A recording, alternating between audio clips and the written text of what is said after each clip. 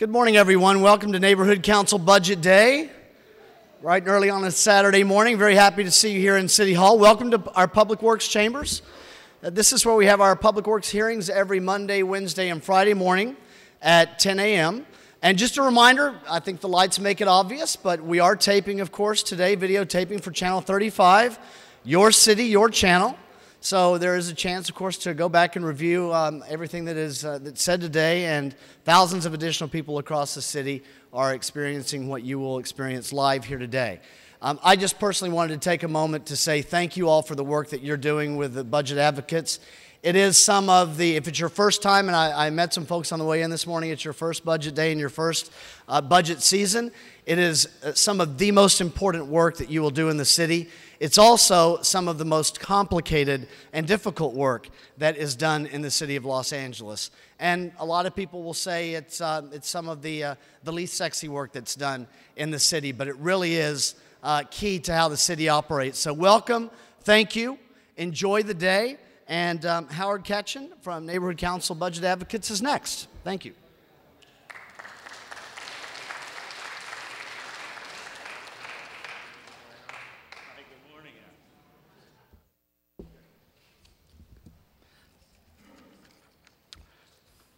Well, good morning and welcome. I'm very glad to see the turnout that we have today. My name is Howard Ketchen, spelled like kitchen with an A instead of an I. And I serve on the Sherman Oaks Neighborhood Council as a member of the board, executive committee, and as treasurer and finance committee chair. I also served, that's the punctuation. That was the exclamation point. I also served as a budget advocate during the recently concluded fiscal year 2013-2014. Change can be difficult, but it is achievable. To change a habit, it takes roughly between 21 to 30 days. Now multiply those numbers by the number of people who work for the city of Los Angeles. This is the challenge Mayor Garcetti assumed and faces in changing a culture, the way things are done in the city of Los Angeles. His Back to Basics agenda is the roadmap by which change will come and will meet the city's challenges and needs. Great streets, infrastructure repair and improvement, investing in revamping the city's technology platform, performance-based budgeting, transparency, accountability, assessment of efficiency, and responsiveness in city operations. These are but some of the keys. Furthermore, the gradual reduction and planned elimination of the gross business receipts tax will help to create a friendlier business environment which will influence business decision makers to start a business or relocate a business to Los Angeles. We, the members of the neighborhood councils, want to play an important and significant role in bringing about change in our communities, which collectively benefits and improves the quality of life for all Angelenos. We ask and need to have the serious attention of the mayor, city council, and departments and agencies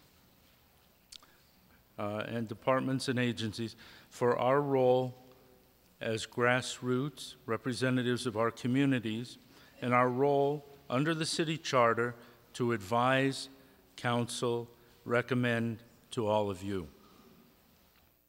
We take our role very seriously, as evidenced by the number of hours we devote as elected, uncompensated volunteers. You needn't worry, we won't be approaching you for a pay increase. So,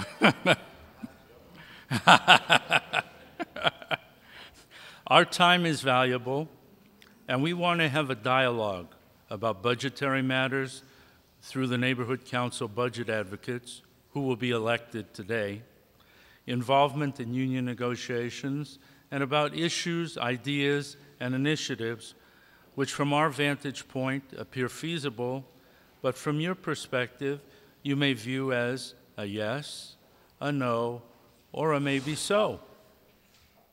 It needs to be a two-way street in which we learn from you, and in turn, and importantly, you learn from us. There are always those who oppose change and think of it as an irritant. To them I say, consider an oyster. Oysters are commonly consumed, perhaps with some lemon juice and a dash of spicy sauce.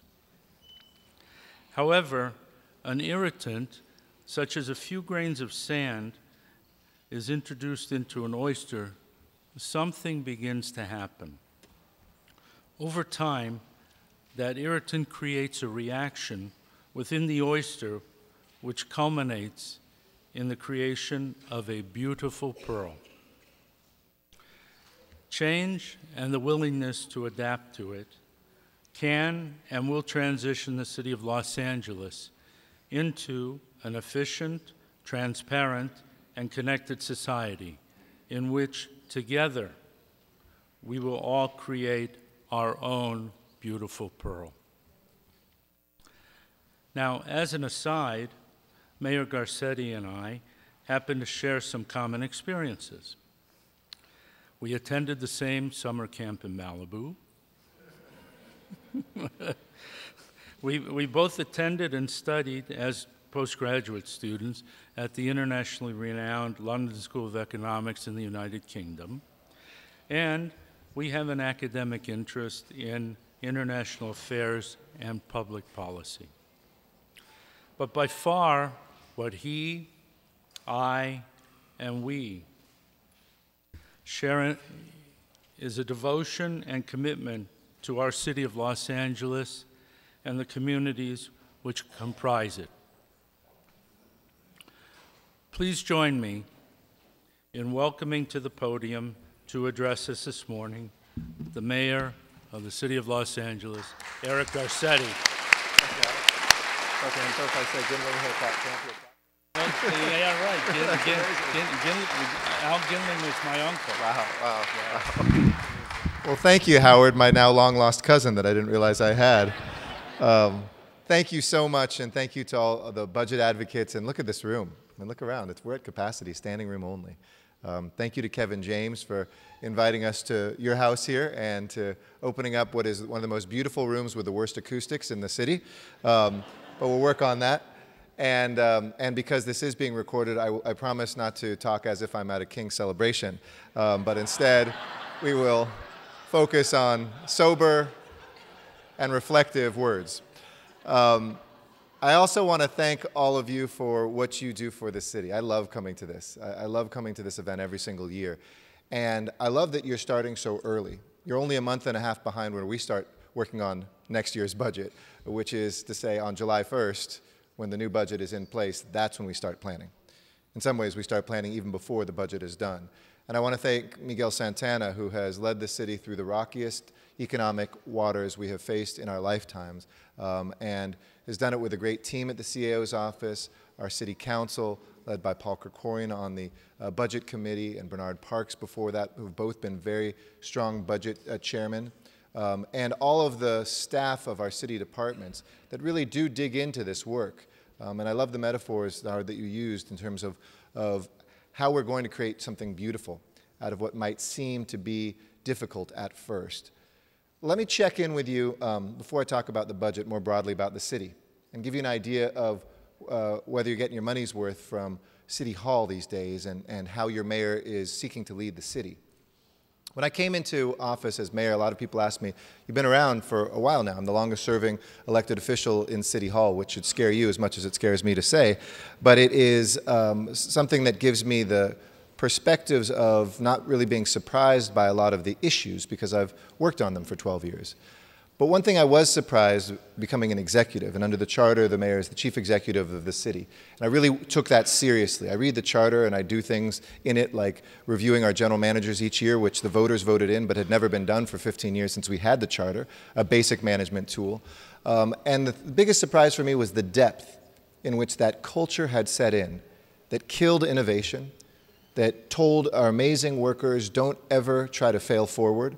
The only way you'll promote is by keeping your head down, and let's just keep those systems going that are 20, 30, 50, sometimes 70 years old. For instance, we learned recently that some of the discipline system at LAPD, as Chief Beck's renewal was up, that was written by a sergeant who went by the name of Parker, who later became the chief in the 1930s. Don't you think we should probably update our discipline system? A few things have changed with the city and with the police department since the 1930s. When we look at our diversity playbook, it's from the 70s. It was a necessary step there, but it doesn't do enough for what we need to really broadly think about the issue of diversity. Our technology playbook is at least 30 years old. We program in languages that nobody really, everybody else is buried in the ground, like Fortran and Pascal and all these things that don't exist anymore. I've gone with Rick Cole because I like to show up as a chief executive and surprise my general managers and say, hey, give me a tour of your department. And I've gone down into the basement of City Hall East to look at our servers that take all of our computer systems and actually watch the battery acid dripping out of them, wondering why is it that we insist on maintaining these when everybody else is going to the cloud to save money and to be more efficient with the services. These things have given me maybe double the resolve even as when I came in, to empower our people inside and outside of City Hall to be the change agents, to make sure that these budget discussions aren't the narrow ones that we used to have, where we'd all get together and say, okay, what are we going to cut? I used to go over to the LA Times editorial board as city council president, as a mayoral candidate, even as mayor. They say, okay, you have a deficit, what are you going to cut? Which programs? Which was always a false approach. Nobody said, how are you going to increase efficiencies? How are you going to squeeze more out with the existing resources or less? In other words, they gave us a pass on management and just gave us a menu as if we were suddenly going to cut out the libraries or not answer 911 calls or forget some of the core things we do. I've tried to change that conversation so that people from every corner of this city will be surprised if I show up and visit. I call city employees every week who are kind of the heroes of innovation, and they can't believe they have the mayor on the phone, but I say it is me and I want to thank you. Whether it's a firefighter who was in great danger and got burned, or whether it was a technician who figured out a better way to do things. We've got people in Rick Cole's staff that are from a performance management unit, almost an in-house management consultant group that is going in with people like Bob Stone, who's working for $1 a year, the guy who kind of invented the term reinventing government and worked in Washington to do that stuff, is here. And he'll go into a sanitation yard where people have had all of the innovation beaten out of them for 20 years, even though they have great ideas, and those sanitation workers know better than anybody the changes that need to be made. And by the time he leaves, they're all rallying and saying, we can be these change agents. People like the individual that I highlighted from Rec and Parks in my first State of the City address, and it was important for me not only to tell the story, but to have him there, because when he figured out that our air conditioning systems in all of our rec centers were on all the time, which costs us all money, is bad for the environment, and asked permission to change it, and the bureaucracy said no, he just went out and got a button and a timer, and he installed one, and everybody saw that it worked, and then we installed it everywhere, and it's going to save us $500,000 from the first time he did that.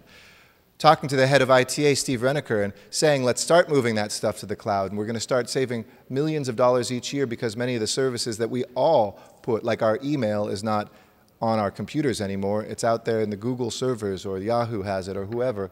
We can do those things inside government and save money. So the big check-in I want to do before I get to the budget is, how's the city doing? By many measures, we're doing quite well. We're on the rise. We have a record number of visitors here, a record number of residents, a record number of students that are here, all measures that people still want to be in this city. I have a lot of sympathy for my fellow mayor, Mayor Dugan, in Detroit. He has a different sort of problem. He's trying to bring people there. He has different metrics, which are much more basic. Here, people still want to come to Los Angeles. And it's being reflected in our economy, which since I became mayor has added more than 40,000 jobs to the economy, more than 20,000 new businesses, the most rapid job growth that we've seen in a couple decades. But we have to make sure that it hits all neighborhoods and all people, doesn't leave anybody behind, which is why I'm focused with my business team on recruiting companies to come here. Investment from abroad, when we see just even in this neighborhood downtown, 3 projects that total more than $3 billion that are funded from capital that is overseas. The tallest building west of the Mississippi, where the Wilshire Grand once was, creating about 10,000 jobs, from Korean capital. 2 Chinese projects a little bit south to that.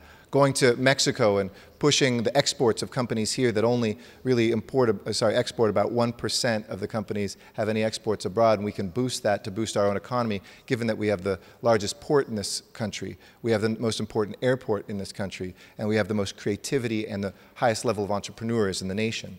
And I start with that because also with our budgeting, we always just look at the kind of cost side, which I'll get to in a second. But it's really two things. It's our revenues and our costs. And that's why I'm so focused on boosting our revenues, making this more business friendly.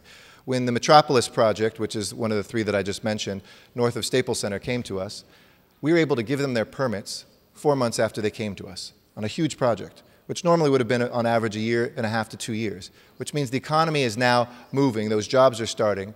We figured out systems that work better for people, whether it's the homeowner who used to have to take a day off of work just to get your bathroom checked off or your kitchen when you're doing renovations. We now have Saturday visits that you can schedule a day or two before and we'll come to you on the weekend. Or whether it's the big projects like that, absolutely, that's the kind of innovation I want to see.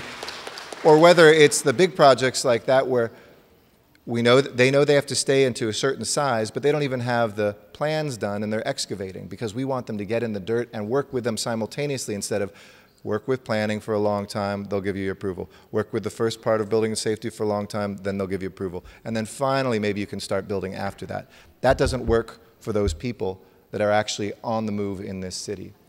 We see also important signs throughout this city, whether it's public safety at its highest level, crime to its lowest level since 1949.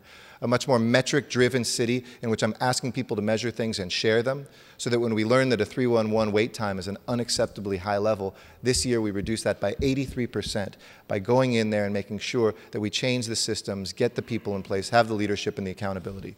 I told my general managers, I'm not going to micromanage you, but you're going to be more accountable. In other words, I'm not going to ignore you, and then when you screw something up, I'll micromanage you and then go away once that's fixed. I'm going to be there regularly. I'm going to check in with you. You're going to be part of a cabinet, and we're going to lead together the change that we want to see in this city.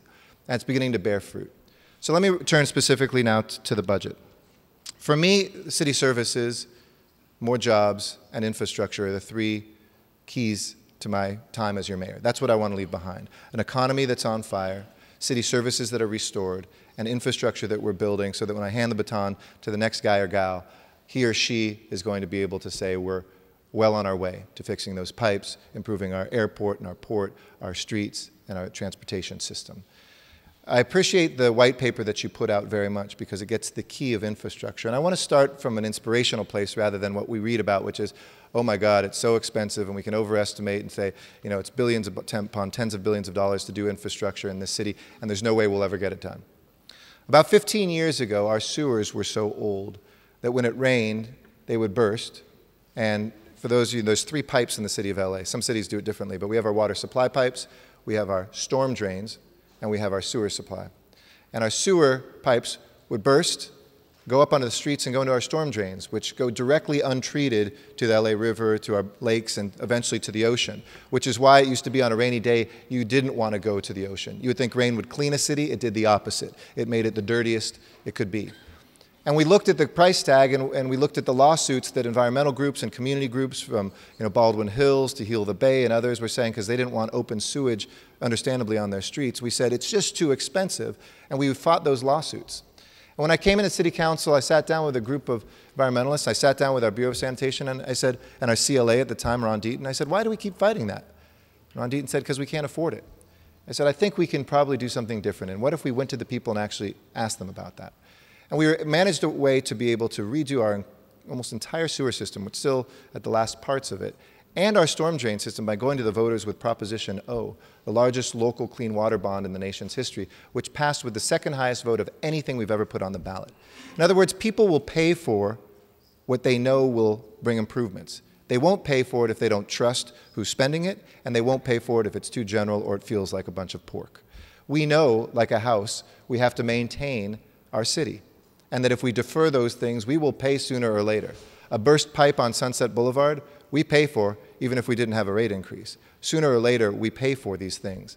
So in that, we paid about $15 billion over the last 20 years and took 95% of the trash out of the Los Angeles River. Now you look at the storm drains, and they have little catch inserts that keep the trash from going in there before, and we clean it up and take it away.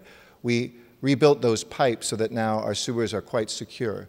And I use this as an example because whether we look at the DWP, whether we look at paving our streets or our sidewalks, we can do this. It won't happen in 2 years when people say, well, it's gone on for 70 years, Mayor, I haven't seen it fixed yet while you've been there. Well, we have to actually be smart about how we do it. I won't take a half-cent sales tax to the voters if they're not trusting yet that our Bureau of Street Services can do the work. And we have to work with them to make sure they can do better and better, and we are, which is why this year we're going to pave more streets than we ever have with the same budget because we feel working together we can do marvelous things. Case in point, when that pipe broke on Sunset Boulevard, when we came and looked at that afterwards, and we were told initially it would be about 2 weeks till Sunset Boulevard was going to be opened, we sat down and did kind of an after-action report. And we had the fire department, we had DWP, we had Public Works there, General Services, Transportation. And Don Liu, my deputy mayor who oversees city services, got out there the first day, and he's not an expert on how to fill a street, pave it, how to fix a pipe, but when they told him 2 weeks, he said, no, we're going to figure out a way to do it more quickly. And once the city family had the permission to innovate, to think about how to do it differently, they engineered it on the spot, found the welders who are the best in the country to figure out 3 pipes at 3 different levels, how they could redesign the joint that was so flawed from 50 plus years ago, how the city could figure out a new way to fill that hole in a week and a half more quickly and pave it. And it was like a ballet.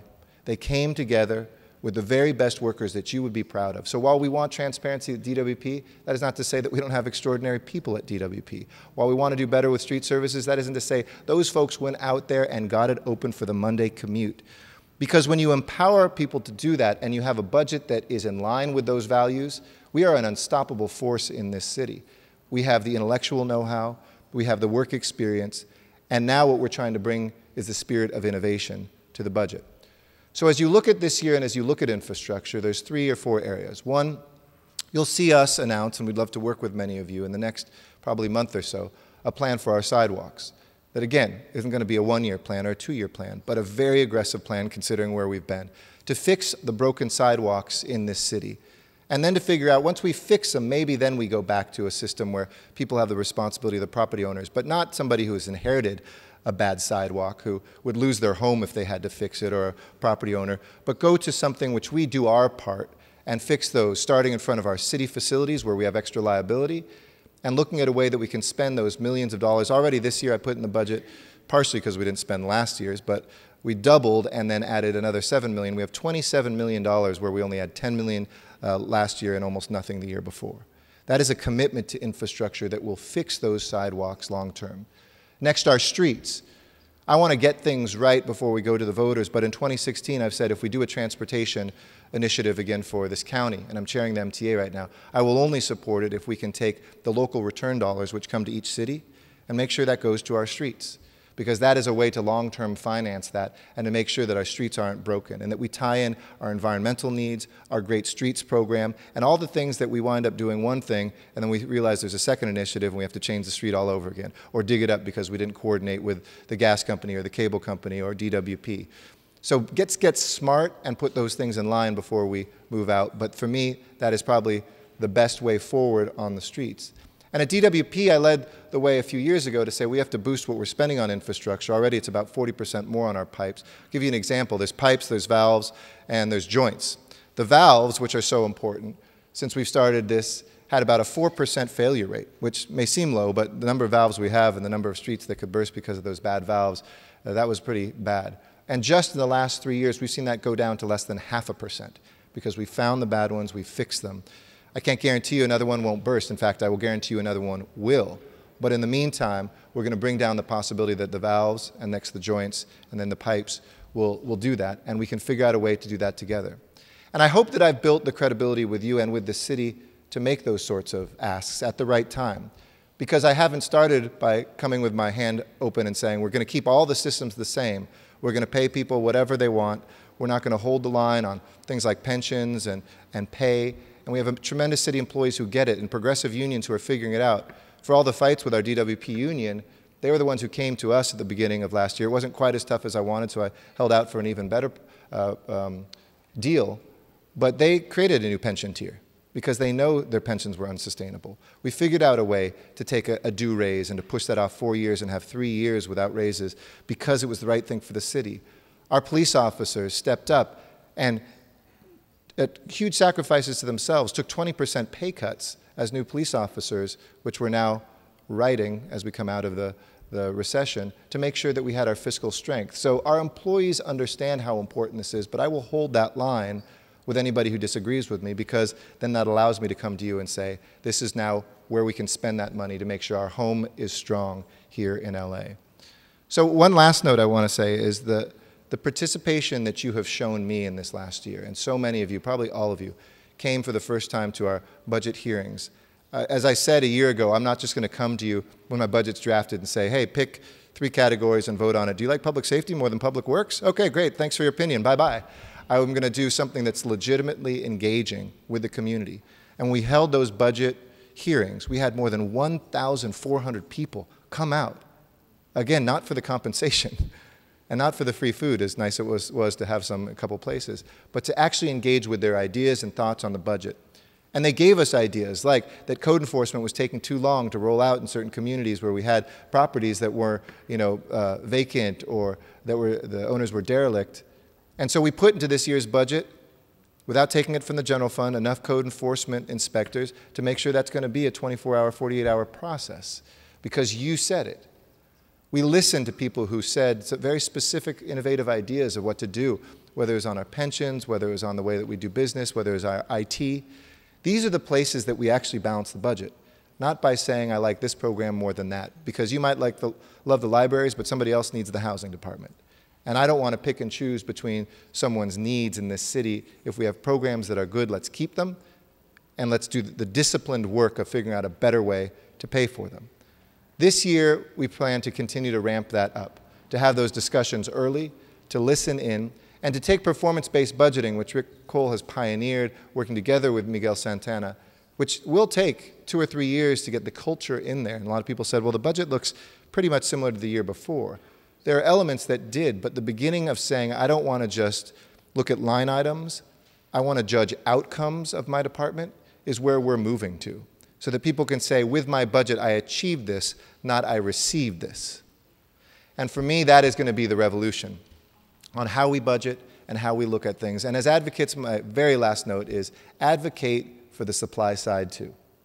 If you sit here and we have to go through that terrible exercise of what we're going to cut, or what we're going to try to extract from our own employees, or all those things which are hard work and can be done, but ultimately, because none of us did the work to build the revenue side, then it's going to be a sad conversation for a long time. It's going to be a very slow recovery. But if we come back here a year or two, and those leads you have of new businesses, or those encouragements you have along the great streets to see vacant storefronts open, we're going to have a city that is on the move. The Guardian newspaper, British paper, this year did a survey of the 50 greatest cities in the world. And they looked at their brand strength through a scientific kind of measure that they put together based on weather, economy, crime, social media buzz, etc. And they were surprised with what city came out #1, as I think many of us were. It was Los Angeles, just above New York, just above London. In the world. In the world. So the strength that we have to market this city, you'll see me sometimes away from the city. And unfortunately, whenever I leave, something bad seems to happen, so I apologize in advance. But whether it's going to Mexico to make sure that there's jobs that are coming back here, whether it's going to Asia to make sure that investment doesn't go to a Chicago, New York, or San Francisco above us, I will be aggressive in this global economy in making sure that people know not only do they want to do business in Los Angeles, they have to do business here in Los Angeles. In tech, in the entertainment industry, which you saw maybe this week, I went up to Sacramento with the other big 10 city mayors in California, and we're on the verge of a huge expansion of our film jobs bill that's up there. Whether it was somebody from the industry, whether it's manufacturing, which with 4 counties I brought together Orange, Ventura, San Diego, and LA to get a designation from the Obama administration for our aerospace and defense manufacturing capacity and build that back up. And we have now $1.3 billion available to us to retool our manufacturing and to train next generation of workers. Whether it's banking and healthcare, which are huge industries that are based here that we never talk about. or whether it's new industries like digital technology and clean technology. Los Angeles is going to be the place that on the supply side will move forward. So thank you all for what you do. I couldn't be prouder to be your mayor. Let's make sure that year 2 for me, there's no such thing as a sophomore slump. I told myself it's going to be a sophomore soar, and we're going to have a great year together and even stronger because of the work that you do as budget advocates. Thank you so much.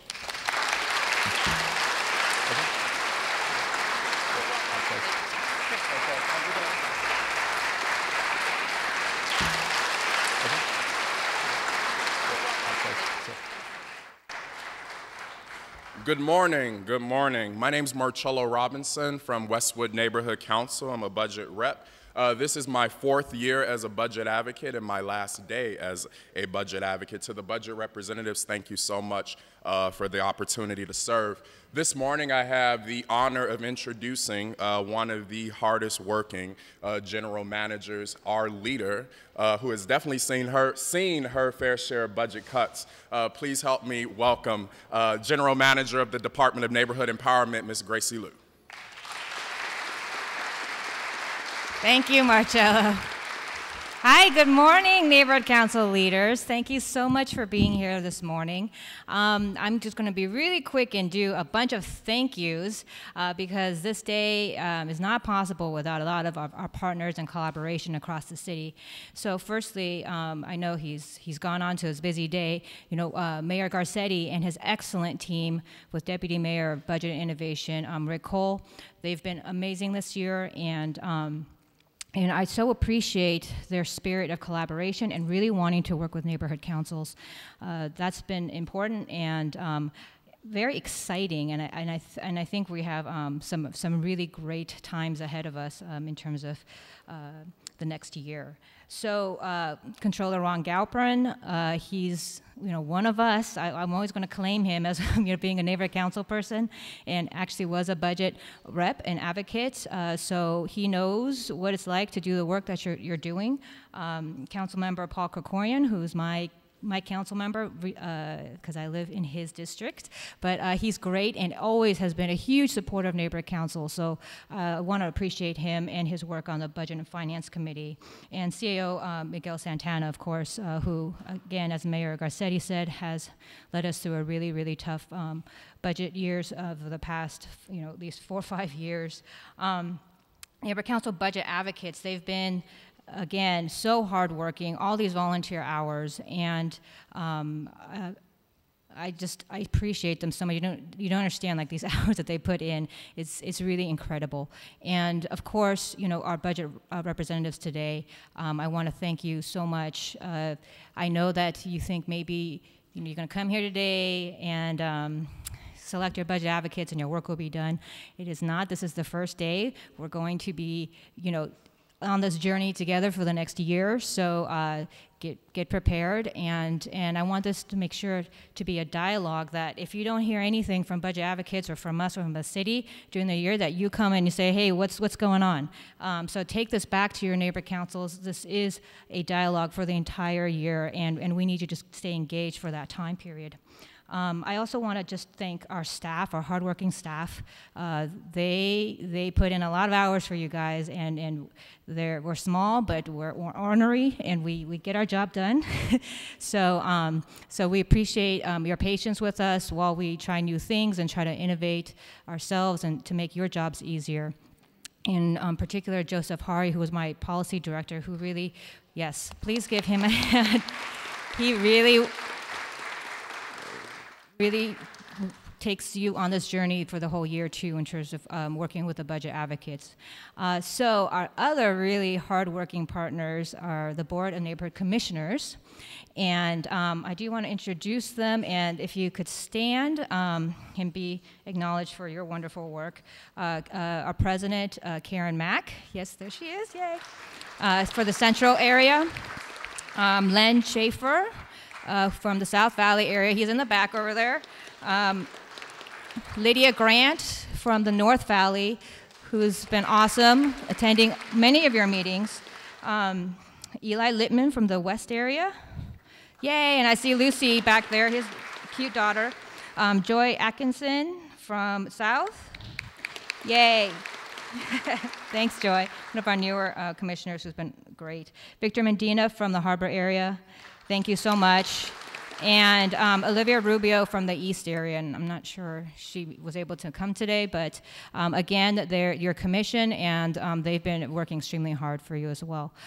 So I want to just again thank you, and recently we had a GM review with Mayor Garcetti, and afterwards I sent him a card that said thank you for your awesomeness, because he's really great. And again, I want to thank you guys for your awesomeness as well, because I so appreciate the work that you do.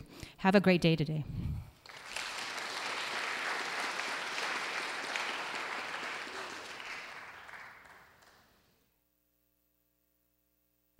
Good morning, everybody. So my name is, for those of you who don't know me, my name is Jay Handel. I co-chair the Budget Advocates. I'm in my third year of co-chairing this organization, and I couldn't be prouder of this work that's done by this group. So first of all, I'd like to thank all of the budget advocates who worked this year. Could you please stand and just wave and let people know who you are?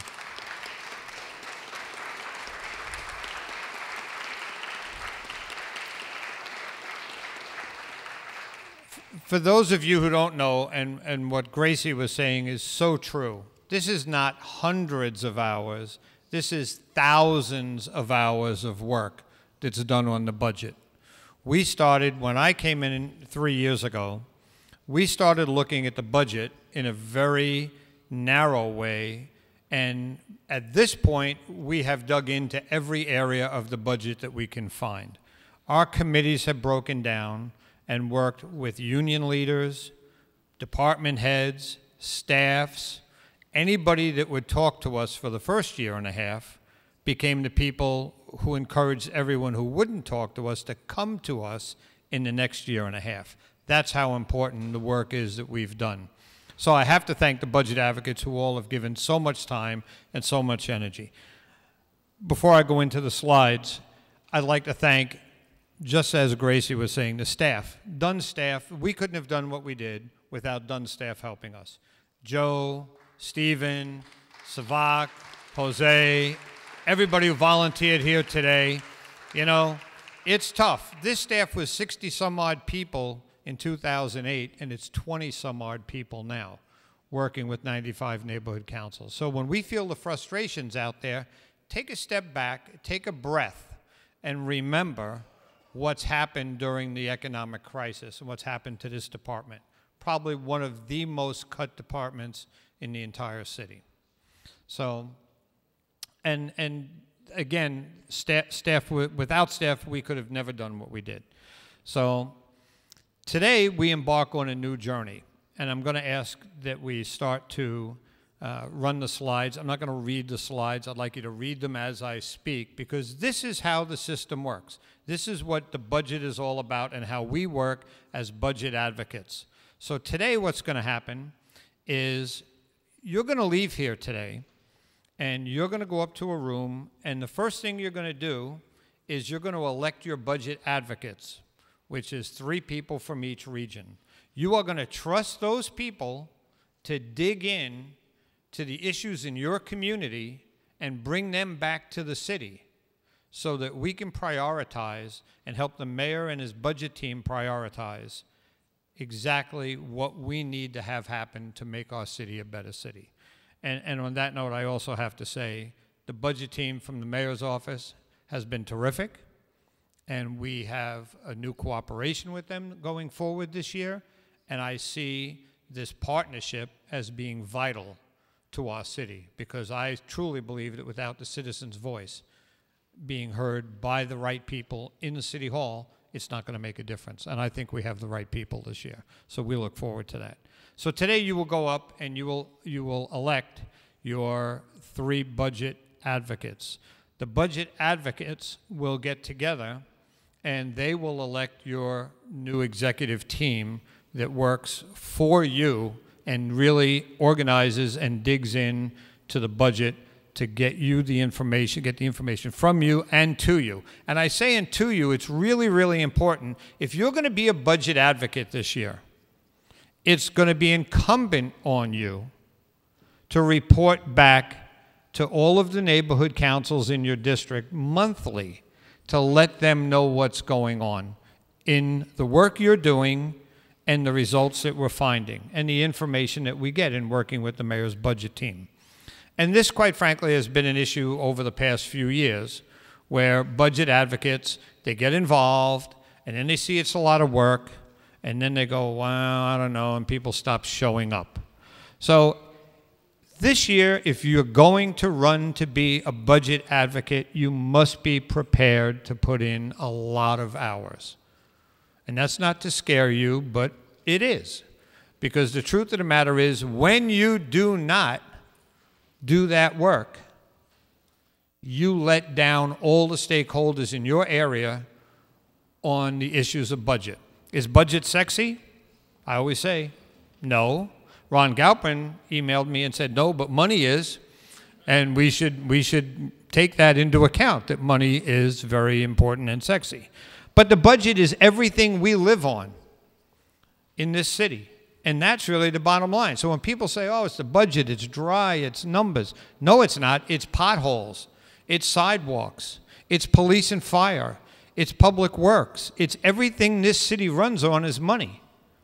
So if we don't care about it because we don't think it's important or we don't think it's sexy, then we're letting ourselves down.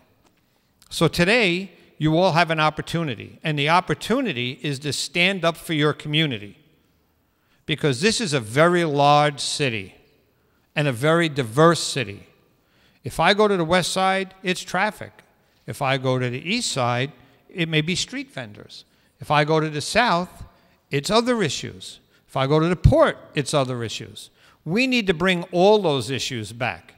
And while we know, and we've heard our mayor say, and we've heard the budget team say, there's only so much money and so many things we can do, but if we're innovative, because we bring those ideas to the city, there may be things we can bring to them that might not cost money, that might generate revenue. Because as much as we've heard for 4 years, cut, cut, cut, lack of service, lack of service, lack of service, reality is we need to start generating revenue for this city and bringing this city to be what we were voted #1. Let's make it #1 for everybody's eyes in our city. So today is an important day for everyone who steps up to the plate. Whether or not you can fulfill what used to be a 1-month situation, it's not a 1-month situation. It's a 12-month situation. You've heard the mayor say we're starting earlier. Our goal next year is to have this budget day in June so that we can hit the road running July 1. That's what our bylaws say. You've all had packets. You all have the bylaws. We all run by the rules. So the goal this year, now that we've changed the bylaws to begin July 1, is to have our budget day in June and hit the road running with the city. So the biggest question, the biggest issue is right there in bullet point 3. We're going to create greater involvement. And that's all of you. And that's the 4 million people out in the city.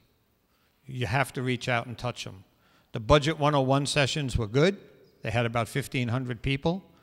A couple of years ago when we had a budget survey, we had 10,000 people, okay? The goal this year, I believe, in our cooperative effort is to have another survey and to reach as many people as humanly possible and to focus on the big issues to bring this city back. So I look forward to working with everybody here.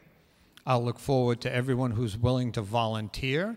And for those budget reps, you've already volunteered, so I thank you. I thank you for getting involved from step 1. So for those of you who are going to run for budget advocate, I again stress, it's a long process, but it's a very rewarding process in the end because we're seeing the change in our city. We're seeing the economic upswing in our city. And the more we can do to make it better, the better staff throughout the city is going to be able to work, which in turn comes back to us, you know, in benefit. So I thank you all for being here. I thank you all for getting up very early and giving up your Saturday. And good luck to all of you who are running for budget advocate. And I look forward to working with you all. Thank you.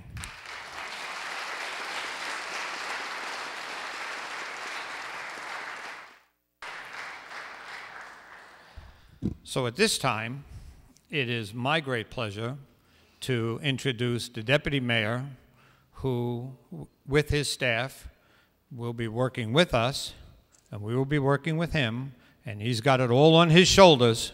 This is all his stuff. It's all a budget. So Deputy Mayor Rick Hall.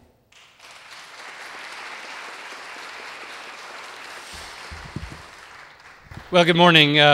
Given that my boss has taken some time to talk with you about how we work in government in the Garcetti administration, and I'm going to have my colleague, the CAO Miguel Santana, talk to you more about the numbers involved in next year's budget. And we're going to hear from our dear friends, the chair of the Budget Committee, Paul Krekorian, and our Controller, Ron Galperin. I'm going to make my comments very short. And I'd just like to ask you to remember three things about what I share with you today. And so let me tell you what those three things are, and I'm going to tell them to you, and then I'm going to repeat them at the end, just like they do in the Army, because I really want you to go away and to remember them. The first is performance budgeting. The second is collaboration. And the third, not surprisingly on a day like today, is empowerment. So let's start with performance budgeting. Performance budgeting, as the mayor began to outline, is to change the conversation. In fact, that's what we called this year's budget. Change the conversation from short-term fixes to long-term sustainability. Now, Jay is fond of saying that the budget is not sexy, and I don't take that personally. But I will say this. The reality is that none of you would be here today if everything was great about the budget, right? There are better things to do in Los Angeles than spend an entire beautiful day talking about the budget. But we have some real challenges. And if you continue to apply the same solutions to an enduring problem, you don't get change. If you want to have change, you have to change not just the conversation, but the way in which you tackle budgeting. And that's what performance budgeting is. It's a partnership between the mayor, the council, the departments, and the community to focus not on what we spend, but how we spend it. Focus not on what we allocate, but what we achieve. And last year, when I stood before you, we talked about it being a marathon and not a sprint. Well, we're in the first leg of that marathon, and we made some real progress. But as the mayor said a few moments ago, this year's budget looks a lot like last year's budget, because moving a $5.3 billion operation does take some time. But it's critical, because of changing the conversation, that we change our vocabulary, that we begin to catch ourselves when we say, well, what are we going to cut? We begin to focus on, well, what are we going to spend our money on? What results are we going to achieve? And you have the opportunity to begin that process with the survey. How many of you have already filled out the little survey today? Okay, all of you have it in your packets. That's great. More than half of you have already filled it out. It's just the beginning step of asking for your participation in this process to get some direct feedback from you. So let's focus on performance. Let's focus on what we're trying to achieve. Let me just give you one single example of what that means. As the mayor said, we are not spending any more on street repair this year. Matt, what's the number? 165 million? 140 million we're spending on street repair. That's the same amount we spent last year. How many miles did we pave last year with $140 million? Well, people are saying, well, not on my street. That's what I care about. What we paved last year was 2,200 lane miles. So that means, that's 1 mile of a 6-lane street is 6 lane miles. 1 mile of a 2-lane street is 2 lane miles. So you put all that together. We repaved, that doesn't count the 350,000 potholes we filled. That means repaving 2,200 miles. As the mayor said, we got all of the departments that work on street paving, and it's not just the Bureau of Street standards, it's also the Bureau of Engineering, it's also Department of Transportation, it's also Contract Administration. We got all those departments together, and we put together a plan to get 2,400 miles, a 10% increase. As the mayor said, that'll be the biggest and most we've ever paved in the history of the city. So that's what performance is about. It's not about how many dollars we spent. It's how many miles we paved. So let's focus on results. So that's what performance is about. It's changing the conversation from just abstract numbers to the actual things you can see and feel and measure. The second theme I want to talk about is collaboration. Now, we all know how to do the other way, right? It's the valley against the central city. It's the mayor against the council. It's the affluent neighborhoods against the lower income neighborhoods. It's public safety against all the other services. It's me against you. That's what the newspapers like to write about, right? That's what the cameras don't come out to hear another great day in Los Angeles. Sports and weather next. They love let's you and them fight. We struck a different tone in this administration because that's the kind of mayor we have. He believed you get more done when you bring people together and you find common ground. And so there was a lot of skepticism last year because there's been such a history in this tough economic challenges we've been in. There's been so much name calling, there's been so many cats thrown at each other, there's been so much bad blood that the idea that we could collaborate together seemed really the most idealistic thing of all. And yet we did. We brought forward the mayor's budget not as a mysterious black box that the council had no idea what was coming, but we worked with the council staff members and the council members themselves, and we asked about, the mayor sat down with all 15 of the city council members individually and talked to them about budget priorities. That takes time, but it was worth the time. We went through those long budget hearings and 350 budget reports and all that testimony. But the spirit of collaboration meant, here's a number, $5.3 billion budget. Do you know how much the council changed during their deliberation? 0.1%. They changed, and they added 0.2% of priorities with some additional funding that came in at the end because the budget cycle continues. That's not because the mayor was smarter than the council. That's because the mayor worked with the council and brought to them a budget that made sense for the city. That's what collaboration is about, and that's the spirit we're trying to strike in this city, is instead of pitting public safety against other services, let's bring public safety and other services together, because we can't have good libraries or good parks without safe streets.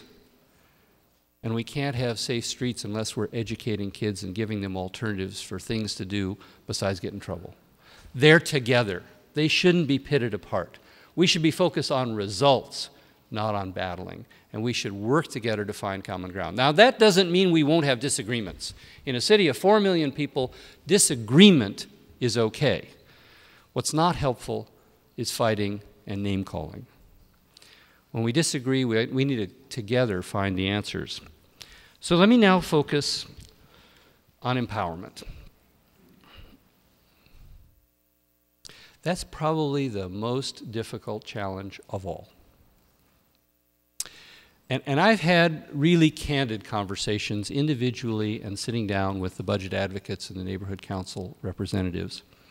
And I've listened to the frustrations of feeling not really heard, and a feeling that there isn't a way to impact this huge $5.3 billion behemoth, and a sense of frustration that for all the hours that have been put into working hard to understand the budget and to come up with sensible recommendations, that there isn't more significant change that's visible. There are sayings that sort of capture the wisdom of the ages. And in the Mexican culture, they call them dichos, or proverbs. And one of my favorite is, poco a poco se va lejos. In English, what that means very simply is, little by little, you go a long way. That's how you get on a journey of 1,000 miles. It begins with the first step. And so, if we think about this spirit of collaboration, this is the first step. This is August. The budget will be adopted in May. And this first step we have actually already been preparing for. We've already sat down with the neighborhood budget advocates from this year to plan for the upcoming year. And that's what the survey in your packet is a result of.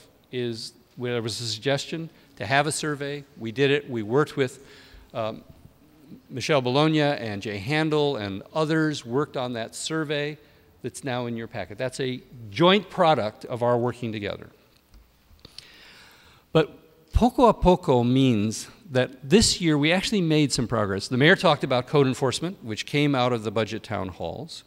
We more than doubled the hours of code enforcement in the city as a result of this. We more than doubled the amount of money going to sidewalk repair as a result of people talking about how important it is to fix our sidewalks. We reduced, we came to agreement with the city council, a consensus agreement, to reduce the business license tax to make it more attractive for us to compete against cities that have been taking jobs from us in the region.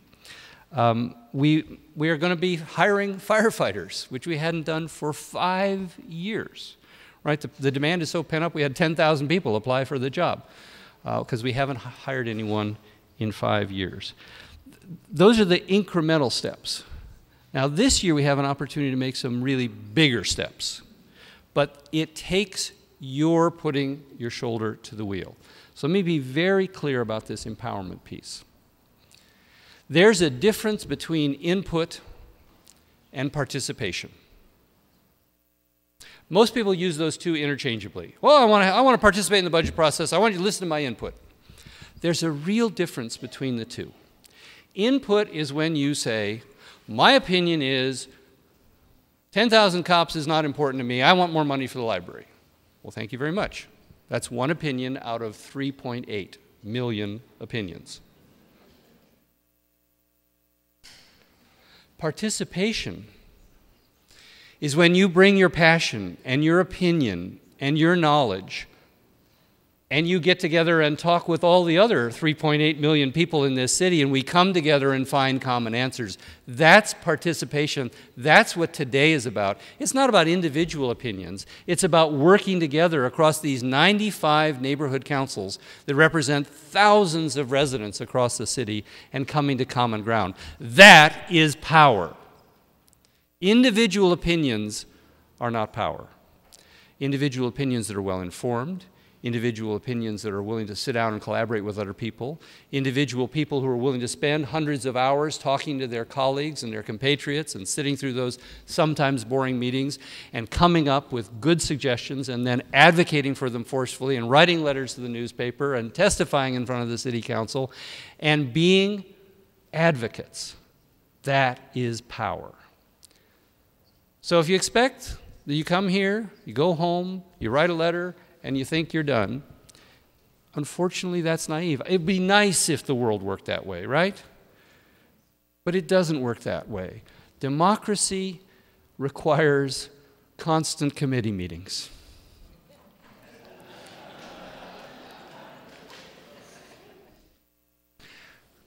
There was a cartoon in the New Yorker a while ago. A young boy was in the park looking up at a statue, but instead of a general on a horse, there was a group of people standing around in business suits, men and women. And the boy looks up to his dad, and the dad explains, "Son, there are no great men anymore, just great committees." It's a lot of work. It's not glamorous work. but it's important work. It's important that we fix our streets. It's important our streets are safe. It's important that kids can go to a library and it's open. Do you know what the biggest growth in library services is in the city of Los Angeles today? It's teenagers parking in the parking lot after the library closes to take advantage of the free Wi-Fi that they don't have at home.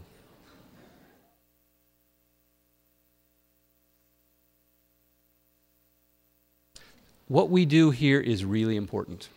It's not glamorous, but this is about empowerment. So take the survey, check out the opengov.com website, on the mayor's performance website that has information on the budget going back 5 years. Check out the Controller's dashboard, LA, which is a terrific site. You can drill down and get every single expenditure down to $10 basically that the city makes. Come to the budget town halls we're going to organize. Read the blogs. Be involved in this process and you will have an impact. Poco a poco, we will become the great city we know we can be. But it's going to take all of us together.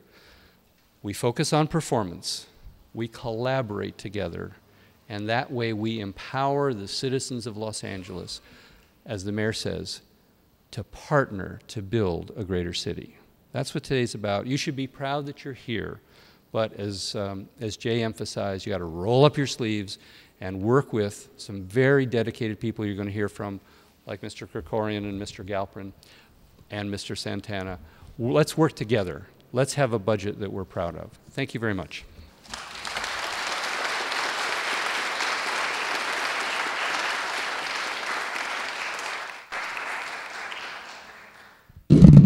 Good morning, everyone. My name is Ed Novi. I'm from the Sunland Tujunga Neighborhood Council. This is my 4th year that I've served as a budget advocate, and this is also my last day as serving as a budget advocate. You can tell from Rick's speech that he really is connected now with this process. I'm honored, though, to introduce the next speaker, who comes from our background. He used to be part of a neighborhood council. He was a neighborhood council budget advocate when I first became a budget advocate, and I learned a lot from him. Now he is our city controller. He is going to be one of our best friends during this budget process during this year. He's introduced new methods, new ways to do data mining, so there is no excuse for any of you to actually go online and see how the city spends its money. So I'm pretty proud, very honored, to introduce our city controller, Ron Galperin.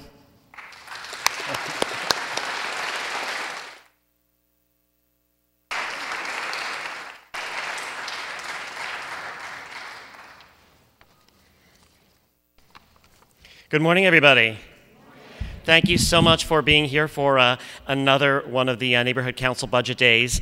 It was one of these days, actually, that got me really jazzed and, dare I say, obsessed with the budget of the City of Los Angeles.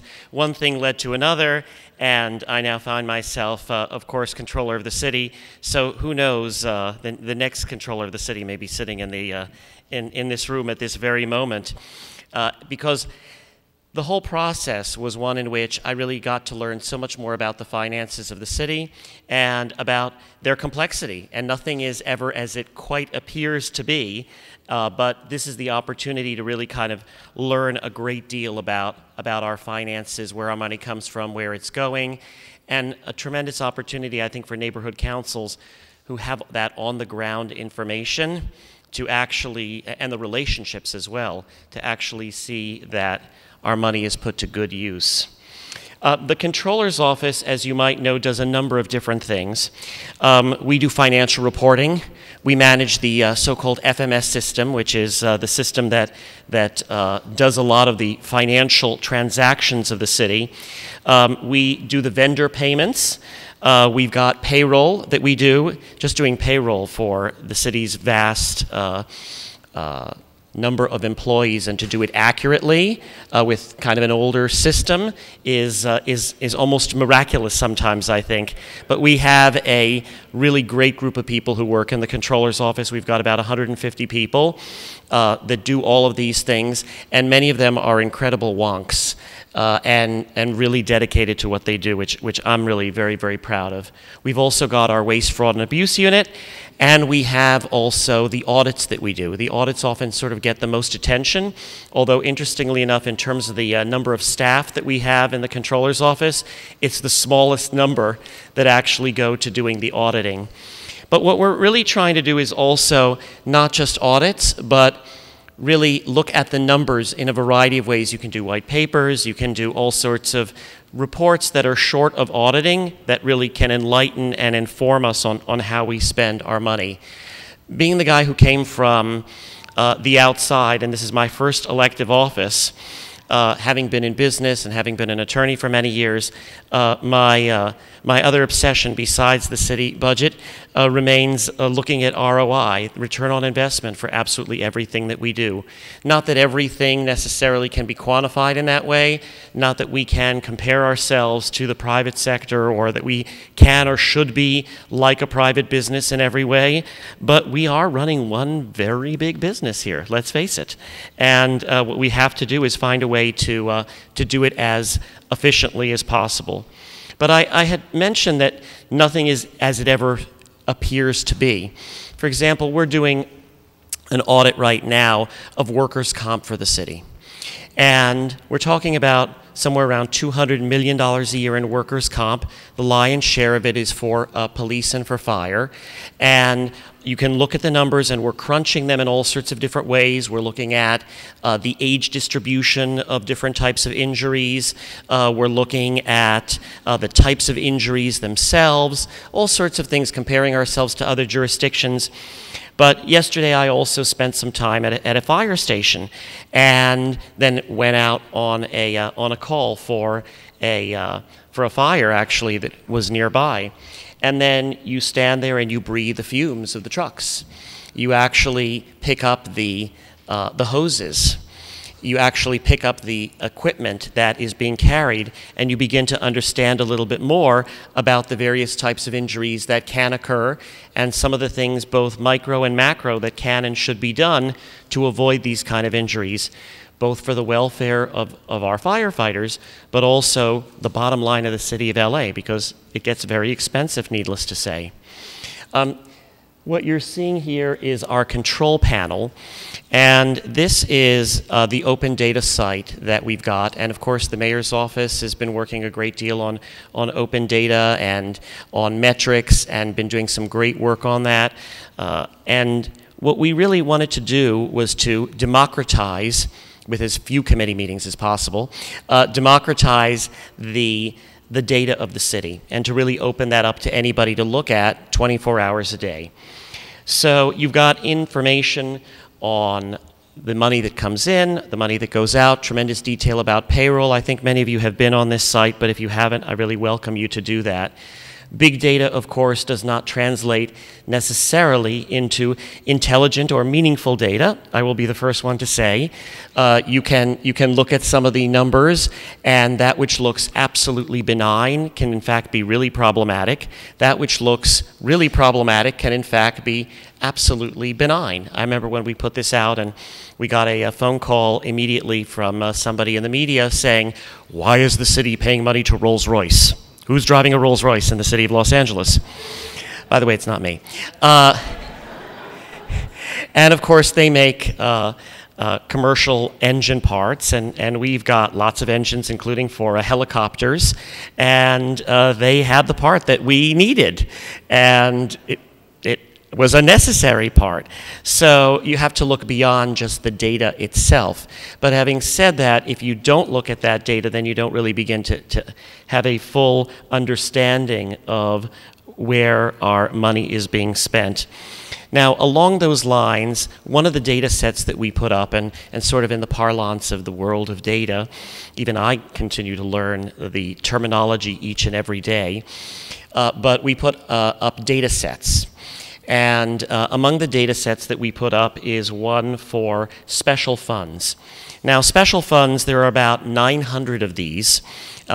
Everybody's familiar, of course, with the general fund, but there's also all these special funds. And they actually are for a whole variety of purposes.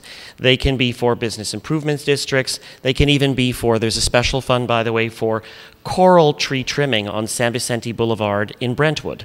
It's a fund just for that purpose and nothing else. Only coral trees, not any other kind of trees. Now, the reason that these are so important, however, is that they represent about 89% of the treasury of the city, which is around $8 billion, give or take a few million or a few tens of millions of dollars at any given moment. And they're a real opportunity to see what are the specific sources of these funds, how are they being used. And we've been using actually audits to kind of look at that and identify opportunities. So for example, we did an audit of the 1% for art fee. And that's the 1% that is paid by developers for art when they do certain kind of commercial projects. Now they can do that art on site or they can pay toward this fund. So we found a great deal of money that was sitting in this fund and it was unspent. And we began to sort of ask the questions, well, why is this the case? And we could have sort of criticized, which we did to some extent, admittedly, the Department of Cultural Affairs for letting that money sit around. But it wasn't by accident altogether that that happened. There had been a previous interpretation of the law by a previous city attorney that said, well, that money could only be spent within one block. And what happened is that there were many deposits of money that were put in there that there was absolutely no way that that money could be spent within one block. So there it sat. And we looked at what the current ordinance was, and we said, well, you can force compliance, as it were, with the current ordinance, but that's not going to do anything. In fact, that might be counterproductive. And so what we did is work with the city attorney's office as well as with the council to see that that ordinance is actually going to be changed. And that will free up that money, which has already been paid, to do something useful with. Because quite frankly, the developers pay that money in good faith, and the neighborhoods and the communities want to see that money spent as well. So nobody wins when it just kind of sits there. Not to say that there's this huge gold mine of unspent money that all of a sudden is going to solve all of our budget problems tomorrow, but it's a way to help find some money that might not otherwise be put to its best use. We also just recently completed an audit of the foreclosure registry program of the city of LA.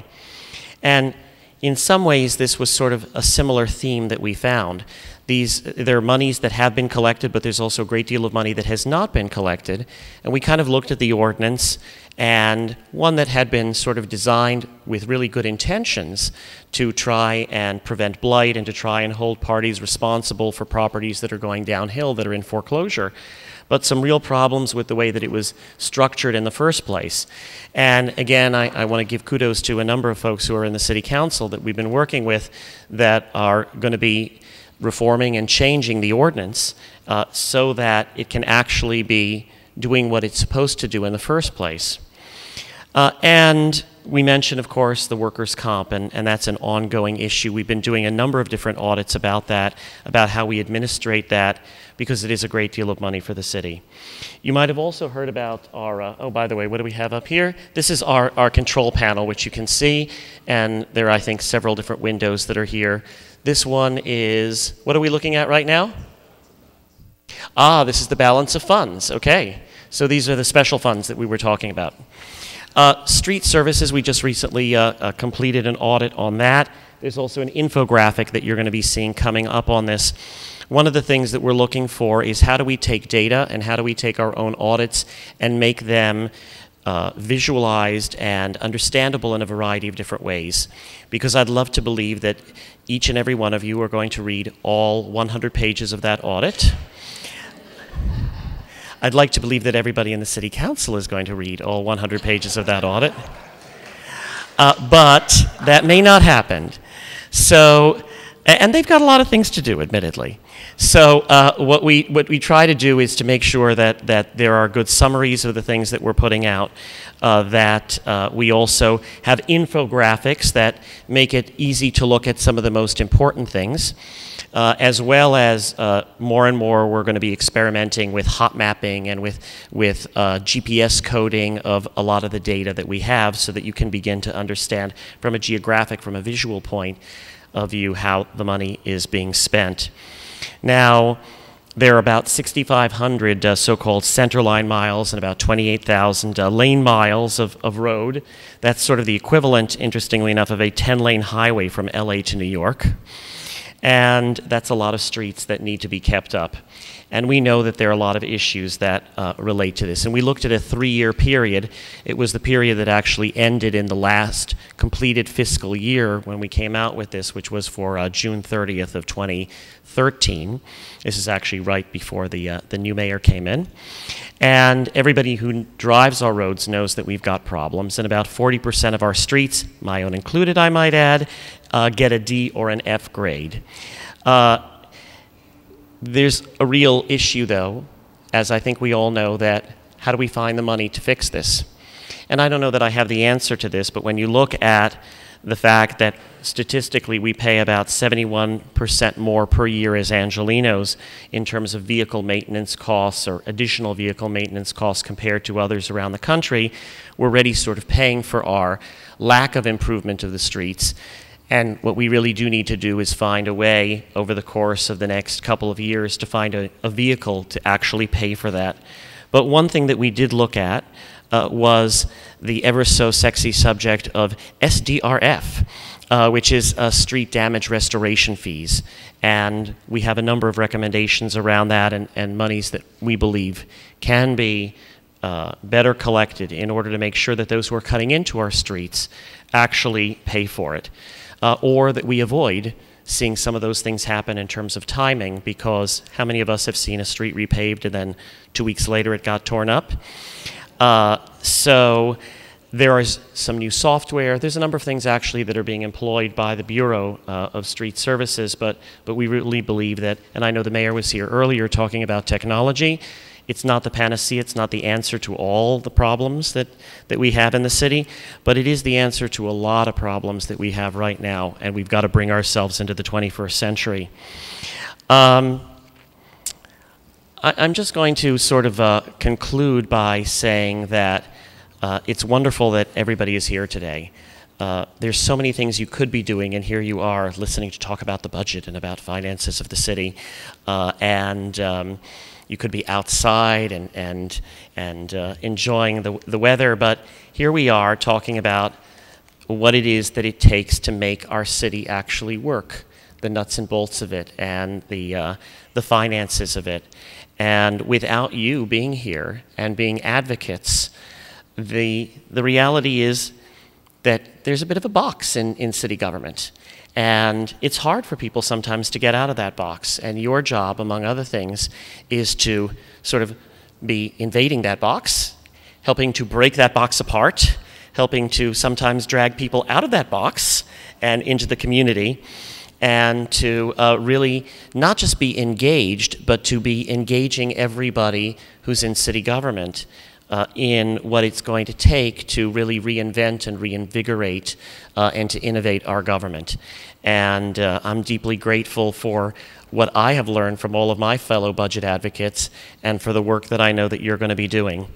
And wanted to thank very much the organizers and give kudos to the mayor's office and to CAO and to the others who are making presentations today, and to the council. I think up next is actually going to be the fantastic chair of our Budget and Finance Committee, and that is Councilmember Krekorian. But I think somebody else is introducing you, so I don't want to steal that thunder. Thank you very, very much.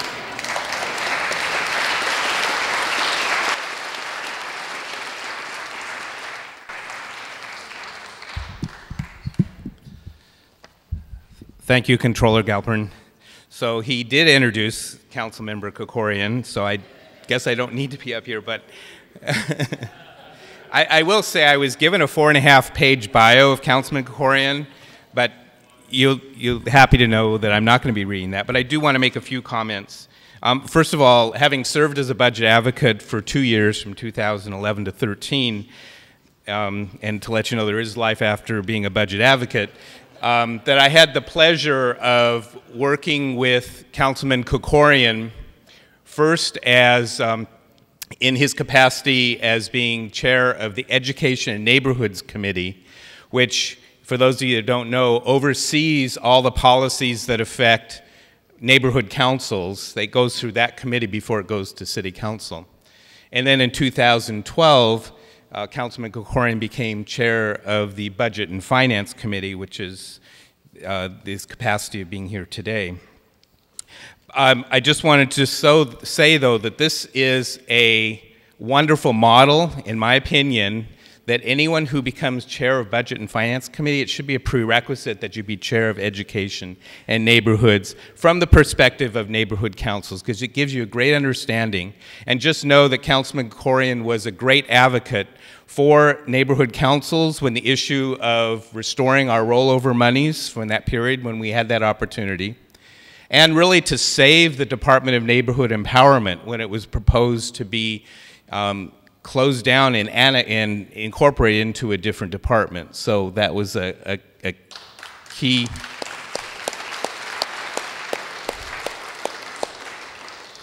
And then moving to heading up the Budget and Finance Committee, which is, you know, the committee that oversees from the mayor's proposed budget and has to deal with all the input, and not just of neighborhood council folks, but of course, you know, all the stakeholders of the city, the unions, and everyone else who's affected by the budget. And so that's a difficult job, and I think Councilmember Krekorian has done a great job, and he will tell you about that. But I do want to acknowledge that in just a year and 3 months into his job as a new council member and the effectiveness that he did, that he earned the award of the Valley Alliance of Neighborhood Councils in receiving the Got It Award very quickly in your work. So we're to look forward to maybe giving you another one for the Budget and Finance Committee work. So Councilmember Krekorian.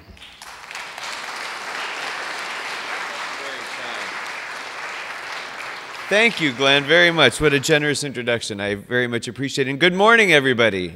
Well, let me check. It is still morning. Yes, it is still morning. Listen, first I just want to echo our controller's kudos, because I'm standing right now in a room full of my heroes.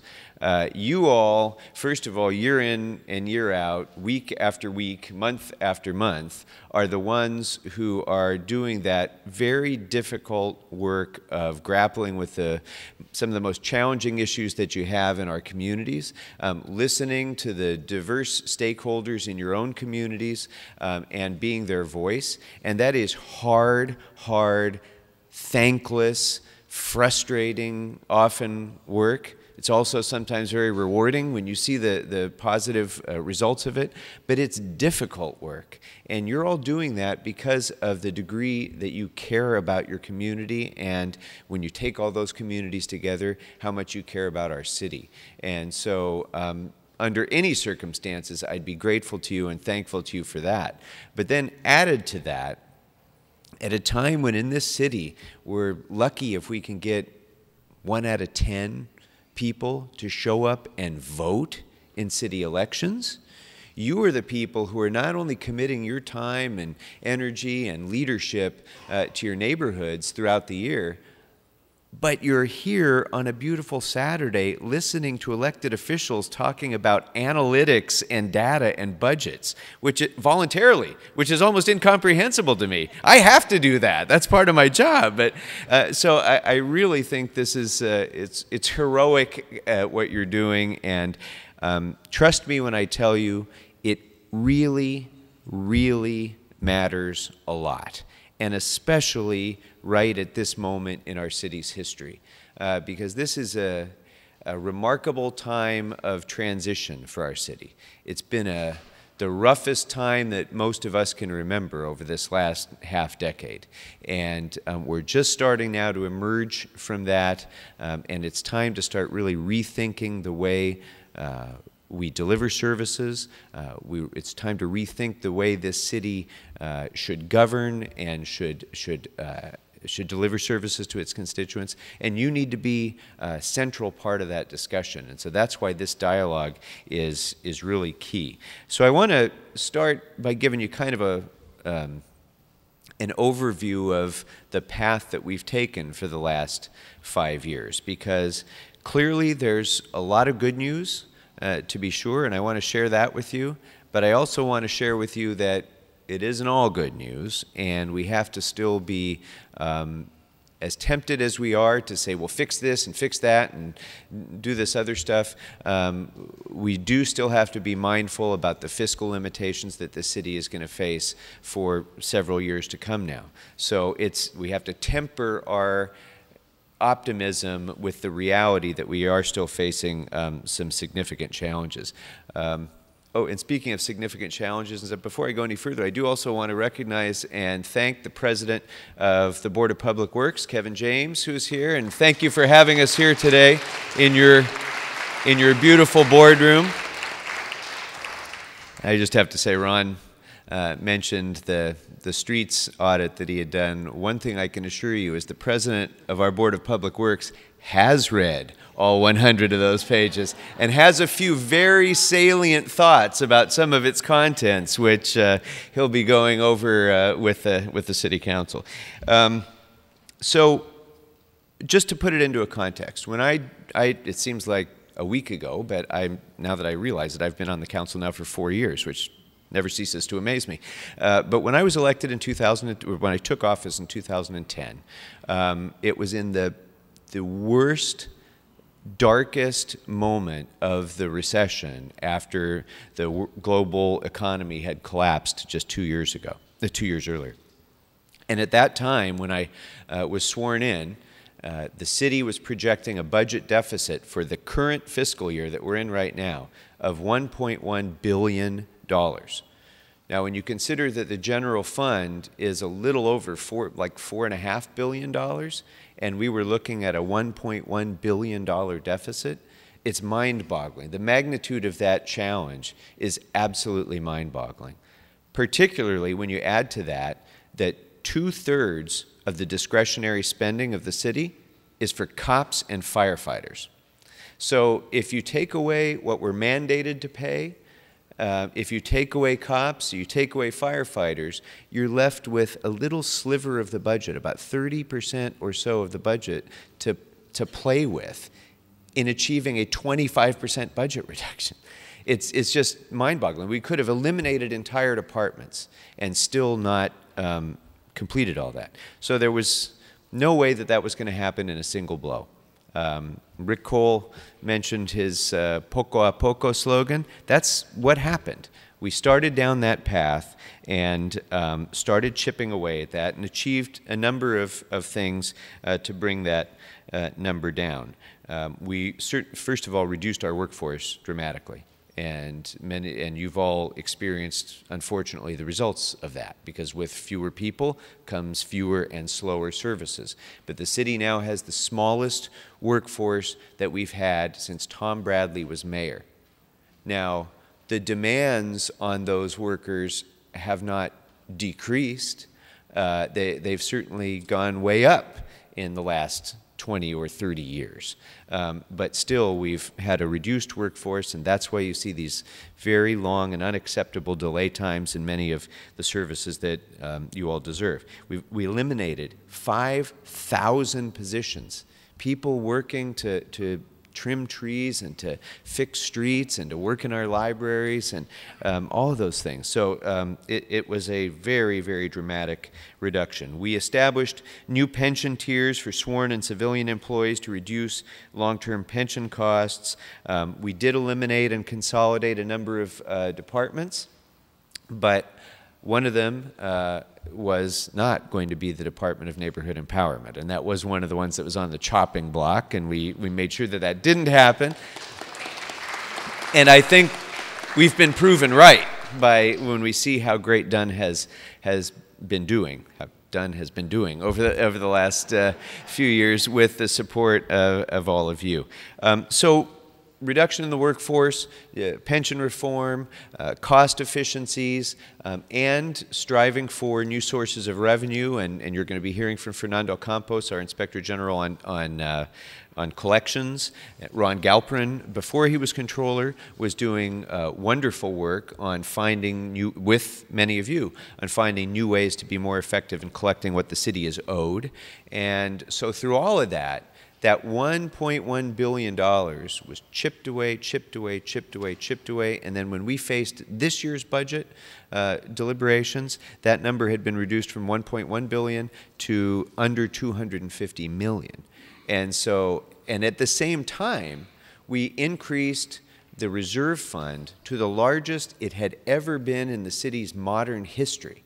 So we would never have to go through this, horror again of facing rapidly increasing costs with no money to pay for it when our revenues decline. So we have this very healthy reserve fund. We added a budget stabilization fund to give us even more of a cushion for the rainy days. And with all of that, we eliminated that $1.1 billion and achieved balance for this year's budget. But the downside of that is that we, when you look at the out years, we still have much more work to do in trying to eliminate those ongoing structural deficits in the future, and I'll come back to that. So let me talk a little bit. Oh, well, actually, before I do, we're projecting right. I should be watching these screens, I guess, so I know what I'm supposed to be talking about. Oh, okay, yeah, there we go. This is a very interesting chart because a lot of times people ask the basic question, where does the city get its money? And if you're facing a deficit, why don't you just, go collect more or raise some tax or something? And this gives you an idea of the diverse sources of revenues that the city relies upon. Biggest one, of course, is property tax. Then comes, recovery of costs through licenses and permits and fees and fines for those who are ne'er-do-wells. The utility users tax, the business tax, the sales tax, the power revenue transfer, which I'd be happy to talk to you about, anybody who needs more information about that, documentary transfer tax, and the TOT, which is the hotel tax. And then you see everybody's favorite down at 3% of total revenue is parking fines, and then everything else combined is 8%. Now, what's especially notable about this, and this gives you a sense of why we had such a tough time from 2008 forward, is look at all the biggest sources of revenues. Property tax, utility users tax, business tax, sales tax. All of those forms of revenue are exceptionally sensitive to economic change. If there's a little hiccup in the economy, if there's unemployment, so on, all of a sudden, if people's houses are being foreclosed upon, obviously your property tax revenue is not going to be going up. If people are, shutting down businesses, we're receiving less in utility users tax and business tax. If people have no confidence in the future of their regional economy or in the strength of their own employment, they're certainly not going to be going out and making the kind of big expenditures that produce sales tax. So for all those reasons, we're much more than most cities in America, by the way. We are exceptionally dependent on economically sensitive revenue sources. In most parts of the country, let's face it, we have the benefit here as a people of Proposition 13 and the protections that gives us in our property right. But the other side of that coin is that we also have lower property tax revenues than most other parts of the country do, and therefore we're more dependent upon these other sources of revenue like sales tax, which can be, lost in a heartbeat. So before we get to that, I mentioned the out years and how we still have to continue to work hard, and I'll conclude with that. But the one thing you should know is we've come to a good budget this year. It's a balanced budget. As Rick Cole mentioned, it was a very collaborative effort with the mayor and with all of you, but it didn't finish the job. And we still have structural deficits in the out year. We expect that we're currently on pace with revenue projections, and if we continue to hold the line on cost increases, that we should be on track to entirely eliminate the structural deficit once and for all by 2018. So, but we're not quite there yet. So what do we do in this year's budget?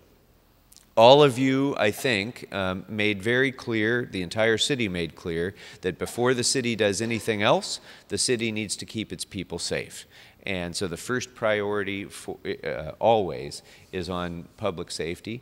And Rick mentioned the hiring of firefighters. This is monumental, because our fire department has been decimated during these budget cuts and even before, frankly.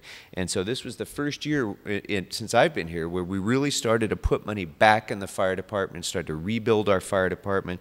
We budgeted $22 million of increased spending in the fire department, $6.5 million of that to hire new firefighters, which helps reduce response time and helps to deal with the attrition that we have, and then over $3 million for life-saving fire safety equipment, another $5 million to keep more ambulances on the street, and so forth. So we've really committed. My first priority, and I think that of most of you and most of my colleagues, is fix the fire department first.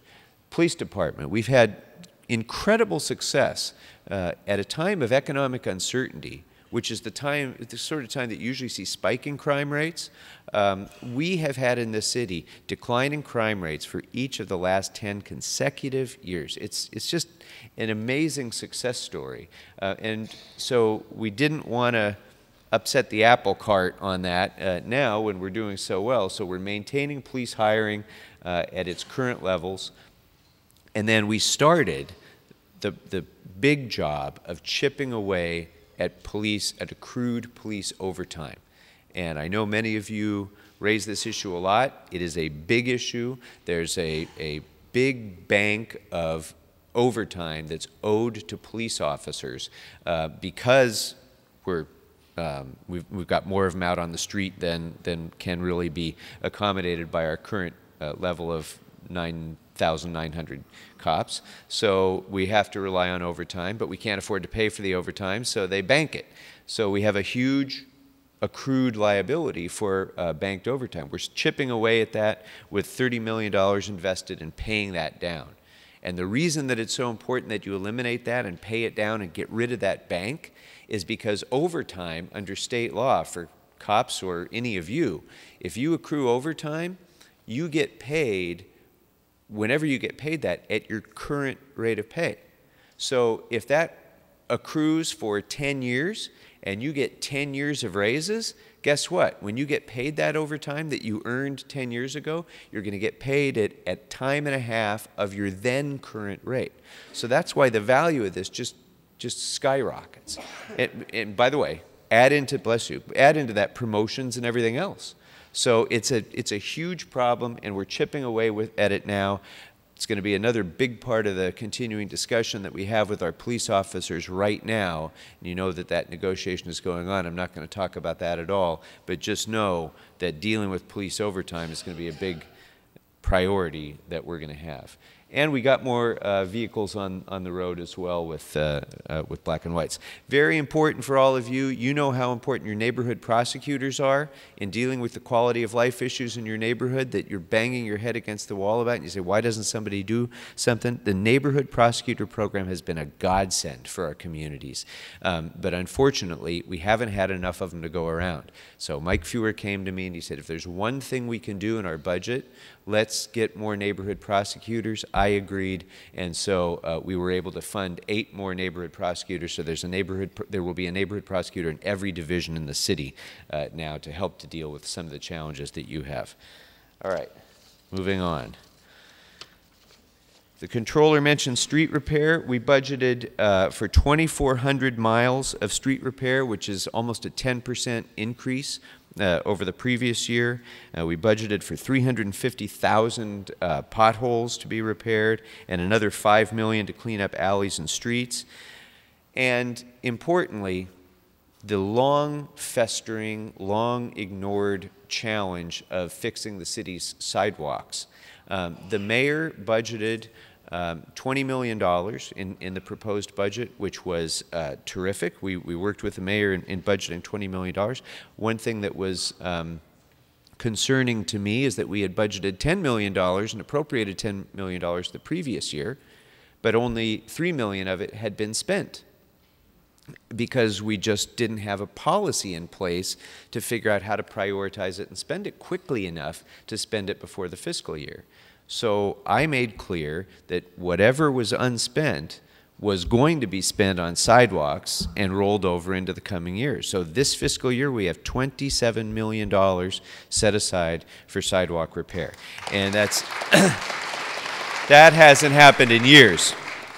Now, the next step in that process, bless you, the next step in that process, though, is it's one thing to say, here's the money. It's another thing to say, now what do you do with the money? Because, you know, if there's 100 people in this room and I asked each of you, what's the most important thing to do in sidewalk repair, I'd get about 105 answers. Most of them would say, well, you know, look at my neighborhood, look at the area around our park, look at the, you know, broken sidewalk in front of our library. Another would say, I can't deal with this because, you know, I have a disability and I have to, you know, have access to curb cuts. And so there's many different ways to do this. We're going to be evaluating all of these policies, and I have a comprehensive sidewalk repair proposal that I'm working on with the chair of our Public Works Committee, Joe Buscaino. That's going to be heard in a joint committee of the budget, a joint meeting of the Budget and Public Works Committee on Monday. So if any of you can make it, I have flyers out there for you. 1:30 on Monday in council chambers, we're going to be having a long discussion about sidewalks and how we fix them. Just so you know, this is about $1 billion job. And it's not going to happen in 1 year. It's not going to happen in 5 years. But we have to start now the process of building for a 20 or 30-year-long program to get it done once and for all throughout in every single neighborhood in the city, and that's what we're going to be working on. All right, a couple of other things in terms of infrastructure that we've been investing in that are important for our quality of life. Neighborhood beautification, we have over $3 million in the budget for medians and graffiti abatement and so on, and more funding for our parks. And library restoration, we're adding hours to our libraries, and senior meals. Senior meals is an important one that I just want to mention. You know, because of the stagnation in Washington, much of the basic social service stuff that means a difference almost really of life or death for the people in our city is being hung up because of federal inaction. Much of that comes from, it's called CDBG funding that comes from the federal government. And when we have all these sequesters, when we have the budget gridlock that they have, we don't get that funding. And there's no place else to go for it. So we actually had to dig in deeper into other programs and make sure that we continue to backfill some of those expenditures. So as a result of that work, we had over $1 million that we spent of city money that wouldn't otherwise have been spent just for senior meals and caregivers. And this, you know, is over 100,000 meals for our most vulnerable, neediest seniors throughout the city. So that's I think that's a pretty good expenditure of funds compared to some of the things that we do. And finally, you know, changing, a couple of other things. Good government. The controller has talked about his use of data, and the mayor has emphasized this. This is all really important, and it all takes money. And so we've worked in partnership with the mayor's office and the controller to ensure that we're upgrading our systems around budgeting, to make our budget more accessible, to make information more available both to you and to the necessary decision makers. We gave the controller another $500,000 to conduct the important audits that he's going to continue to work on, because we believe in the importance of that process. And we've spent $750,000 on a new risk management system. And the city attorney has devoted considerable effort now to figuring out why are we paying the money that we're paying in these huge lawsuits, and how, instead of paying it at the back end, how can we prevent it from happening in the front end? And that's a critical cost-saving measure. We're going to be spending a lot of time working with the city attorney on that. We funded his efforts to do that. And then, of course, $350,000 for more open data of the kind the controller was talking about. So all of that being said, I just want to leave you with a final thought. It's all good news in that we've overcome a lot over the last few years. But I really want you to come away from this with three critical takeaways. One is that these last 5 years, this was a real thing. So when, the blogosphere and whatever says, kind of bashes the city and talks about, we're just a bunch of bumbling fools who, don't know how to spend the taxpayers' money. Look, everybody on planet Earth suffered because of the 2008 financial crisis. Every state, every city in our country had to go through a complete reconfiguration of what they were spending when the economic state of our country went over the edge of the table. And so this was a real thing that had to be dealt with in a crisis way. And I'm pleased to say the next takeaway is that we've really gotten past the crisis. We solved the biggest part of those problems. And that is terrific news. But we're not quite done yet. We have more to do. And the final takeaway is how important you are in that process. Because this is an amazing moment of transition with our new mayor, our new controller, our new city attorney, a new majority on the city council, and right at the very time when we're coming out of the darkest part of the recession and revenues are starting to go up and we're starting to see the light at the end of the tunnel. It is a wonderful time of rethinking and transition in our city, and you must be a part of that. Your ideas are so important to how we reshape what our city looks like. Your engagement is so important to make sure that we're implementing the things that you want us to implement. So I want to urge you to continue to be involved in the budget process, continue to let the mayor's office know what metrics are important to you to measure our success. What are the things that you want to be restored first? And if you do that, I really think that these next few years are going to be a tremendous time in the history of this city when we look back and we say, that was the time when we all got it, the time when we all figured out how to do the hard things that people have ignored for too many decades, and we put the city on a strong foundation for its future throughout the 21st century. So we're on our way. We've got more work to do. Thank you all very, very much for being a part of it.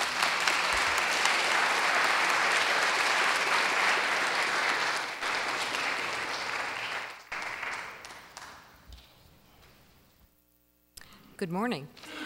I'm Barbara Ringette, a budget rep from the Silver Lake Neighborhood Council and a budget advocate this past year. City Administrative Officer Miguel A. Santana oversees the City of Los Angeles' $7.7 billion budget with 20+ years experience in leadership and management of fiscal, legislative, political, and community issues.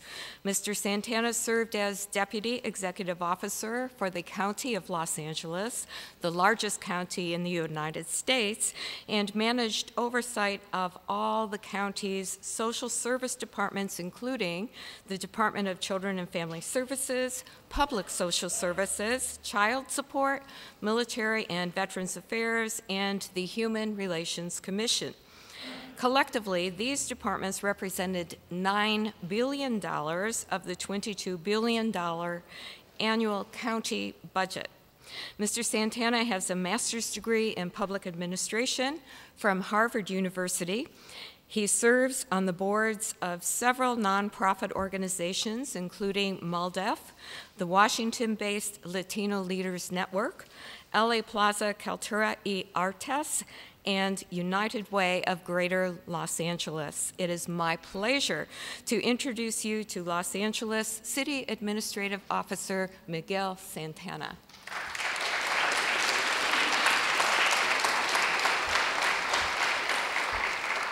Good morning. Whenever I come to this room, I feel like I'm at church. Yeah, I am, right. So I grew up Catholic as a kid, and one of my favorite parts of church was when we got to stand up and sit down, because that meant it was almost over. And so, borrowing from that tradition, why don't you guys all stand up? So,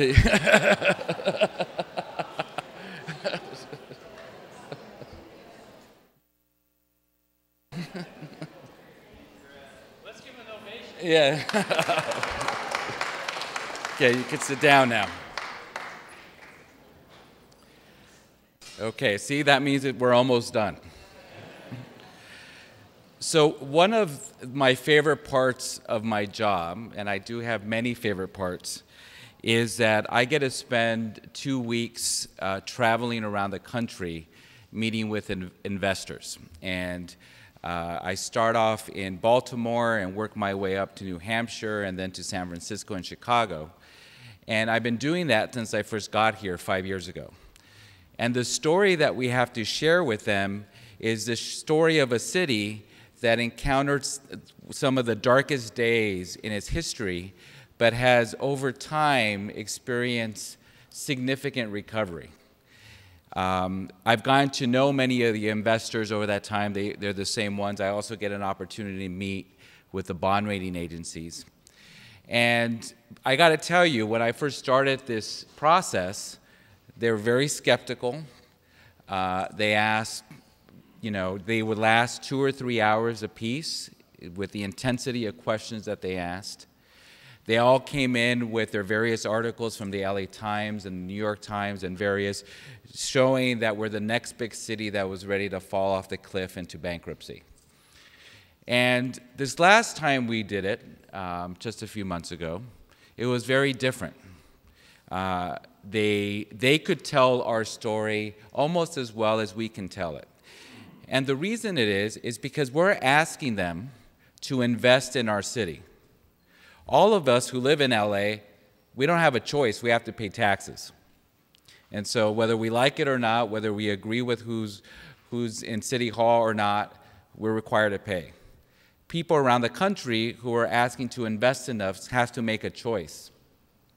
And so their understanding of the city has evolved because the city itself has evolved.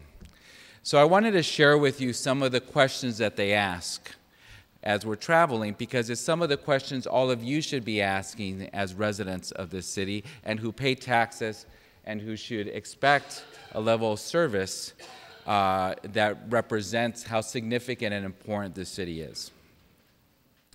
The most important question that they ask is, so what have you learned?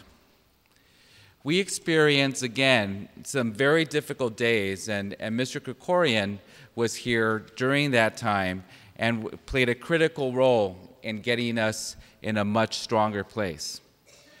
But this is also a very dangerous time, because we're in a place where either we could learn from those lessons of the past, or we can make the same mistakes that a few years from now, when the next recession hit, and there will be another recession at some point, we go back to the way things were. And so the question I get asked, so what have you learned? What has the elected leadership learned? What has the public learned about that time, and how are they going to make sure those mistakes don't made again? And this is how I respond. I think what's very important, as you sat here and listened to the mayor, to his staff, to the council, the budget chair, the controller, no one's talking about the fact that we don't have a problem. Everybody recognizes that the city has come a long way, but it's always stated in a context that we're still not done yet. And so when investors hear that, they get reassured that we're not pretending like everything's rosy. And there's a lot of reasons to be optimistic. we haven't seen this many cranes in the city since the last major boom. Our budget from last year to this year went up 5.5%. That's a significant increase from one year to the next. Crime is at historic lows. People are starting to invest in the city again. All of our property values are increasing. Every single one of our revenue sources are on the upswing. Historic number of visitors coming to Los Angeles, and the mayor talked about the fact that we're one of the top brands in the world. And so some could say it's time to go back to the way things were. But I haven't heard one single one of my 16 bosses say that. They all want to make sure that we make the right choices and the right decisions to come out stronger still 3 or 4 years from now. So how is that represented? The city has maintained the workforce flat. When I tell investors that even though our budget grew by 5.5%, and yet our workforce is the same size it was from when we first originally had to cut it, they're shocked. Because nobody runs for office saying, guess what, I'm going to keep the workforce flat. They run for office wanting to provide better services. But the elected leadership we have is so committed to learning from the lessons of the past that they're slowly restoring services in a responsible way. In a way that results in greater efficiencies and looking at alternative approaches, such as in public-private partnerships, what we did at the convention center, and finding ways to ask fundamentally, so what is our job as a city? What is it that only we can do? It is those questions that then result in the kind of restoration that takes place in the future. The other major signal that we've learned from the past is that we actually have the biggest reserves we've had in a very, very long time. Okay, so we got downgraded not just once but twice in the height of the recession. And when the bond rating agencies downgrade you, that means it's like lowering your credit score. So when you go out and borrow, which we do in good times and bad, it's more expensive. And the number one reason they downgraded us is because we had to dip into our savings account to end the year in the black. It is a very dangerous thing to do when you see a city say, you know, I'm running out of cash. I have to go after my one-time money to be able to keep the lights on and pay my mortgage. If our own children said that, we would not be very happy. And so we had to do that as a city. And as a result, we were downgraded twice. When that happened, the city made a commitment that even in the worst of the recession, we had to start building up our reserves. And the city has done that. We have a base level commitment, a policy to have a reserve fund of 5%. We've exceeded that, and we continue to grow it. It's an important part of managing any budget. There's a lot of debate out there saying, well, why not use the reserve fund to pave your streets? The equivalent of that is saying, why not buy a new car with an annual payment, a monthly payment of $500, and take it out of your savings account for the first 3 payments? Okay, what happens after those first 3 payments? You're stuck with that continual payment and you already wiped out your savings account. And so it's important to maintain a savings account that's responsible while at the same time building back services slowly and in a controlled way. And this shows how we've been able to build up that reserve fund. Our goal is to have a reserve fund that's 10% of the general fund. It's not going to happen tomorrow. It's not going to happen within the next couple years. But if you have a reserve fund of 10%, then we could all breathe a sigh of relief, because guess what? The next recession is going to happen. And instead of talking about layoffs and furloughs and cutting down services, we could rely a little bit on that reserve fund to be able to bridge that moment of crisis. You know, the County of Los Angeles did that. They experienced the same exact recession we experienced. And they didn't have a single layoff or a single furlough because they had very healthy reserves, and they used a portion of those reserves to bridge that gap. That's what reserves are there, but they have to be high enough where you could do that. And so we're starting to build our way for that. You know, the people who will thank this council and the mayor are people who will be elected a decade from now. And if the people who were here a decade ago thought the same way, we wouldn't have been here. And so that's the biggest difference. That's a significant lesson that this leadership has learned. So the other question they asked, so where are you going? What does all of this mean? Now that you've stabilized the city, you're being smarter how you invest, you're building back your reserves, where are things going? What does the future look like? And for the first time since I've been here, and I've been here 5 years, I could actually see the light at the end of the tunnel. We actually could tell you when we no longer have a structural deficit. And trust me, no one is more tired about talking about the structural deficit than me. You know, it's one of these things that it's like having gum on your shoe that you never quite get rid of it. And the more you walk, eventually it's gone, and so we have a little bit more to go. Now, there's a couple of things that could dramatically change that. Number one, if we start seeing growth in our pension costs, okay? It is also amazing that we actually could start seeing our pension costs level off. When I show this chart to my colleagues around the country, they're shocked because most of them don't know where it stops. It just keeps on growing. We could actually see, based on the illustrations provided, that when we start peaking and it starts leveling off. Now, what changes that if we're not successful in keeping the new pension tier? It was a long-fought struggle to adopt a new pension tier in the city, which is currently being challenged. And the city will continue fighting for that pension tier because we want to see that. We want to see it level off. If we don't have a new pension tier, it's harder for us to actually hire new employees because those employees become more expensive. It's also harder for us to invest in other things and in the infrastructure that everyone needs and wants. And so making sure our pension systems are sustainable is a critical part of that. The other thing that may change that is if, in fact, we do experience a recession sooner rather than later. Now, our revenue projections, based on the deficit projections that you saw, are modest. They're a 3.5% growth rate. And the reason we do that is because we don't like to play, a fortune teller.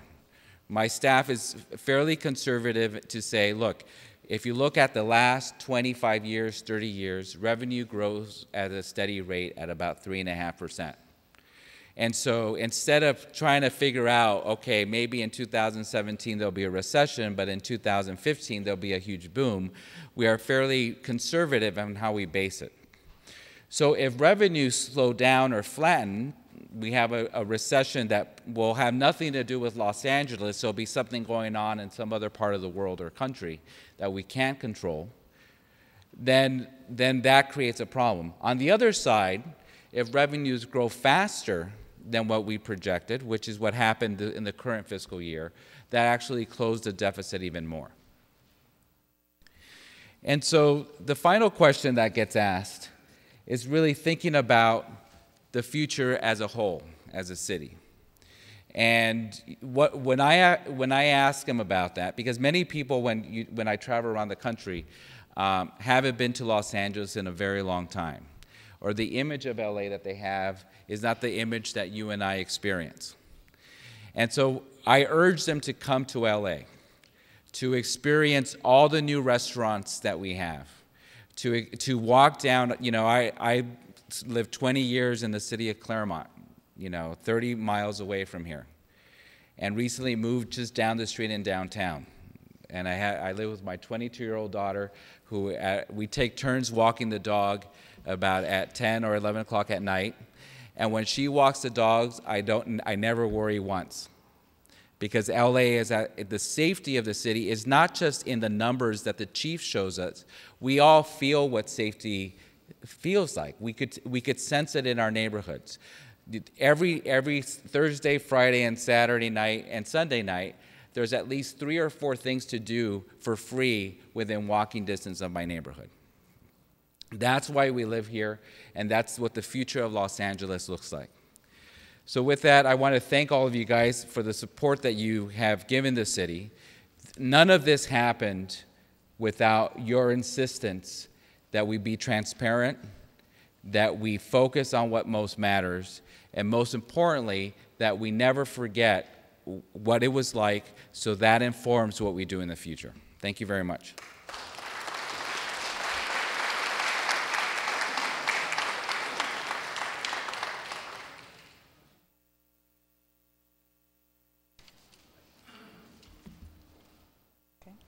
Hi, everyone. My name is Danielle Lafayette, and I am the new elected chair of Empowerment Congress West Area Neighborhood Development Council. I am honored to be here to speak with you all today. I was a budget advocate last year. It was my first term as a budget advocate. I would like to begin by acknowledging our Los Angeles City Mayor, Eric Garcetti. I believe that we have a great mayor, and I believe that he holds himself accountable as well as his staff and the city accountable for our beautiful city. Mayor Garcetti and I started our terms at the same time. I started last year as a budget advocate and also as the correspondence secretary of my neighborhood council. He began his term by implementing the back to basics, metric-based, and transparent budget for Los Angeles. I joined the budget advocates to become a voice for South Los Angeles, for Baldwin Village, and the nickname of my city is the Jungle. I soon realized that there is a difference in the English languages spoken throughout the city of Los Angeles between community members, stakeholders, city council, and city leaders. As I sat and listened, I began to understand what my job was as a budget advocate. My goal was to become a translator from city government to community members, to translate for the average stakeholder to understand the budget and the city government. My point of view of the budget is that the language is a language that needs to be translated so that everyone can understand it. When most people can understand the budget, we can have more community participation. What does back to basics actually mean? What is transparency and what is metrics based? It all depends on who is speaking and who your audience is.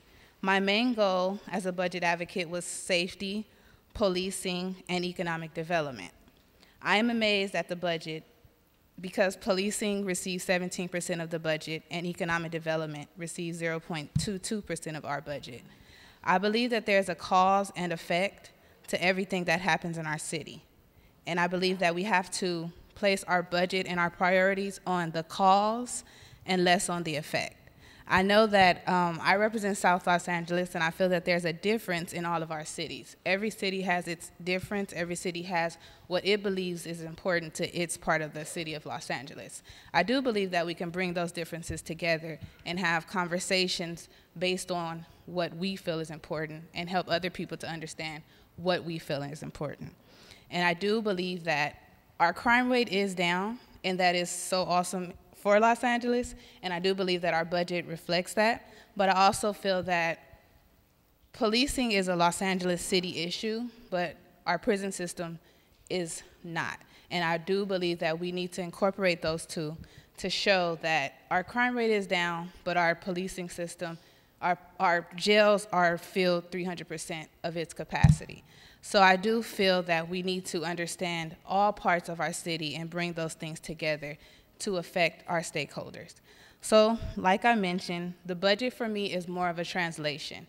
It's more of helping all community members understand what is said in the city. What is a pension?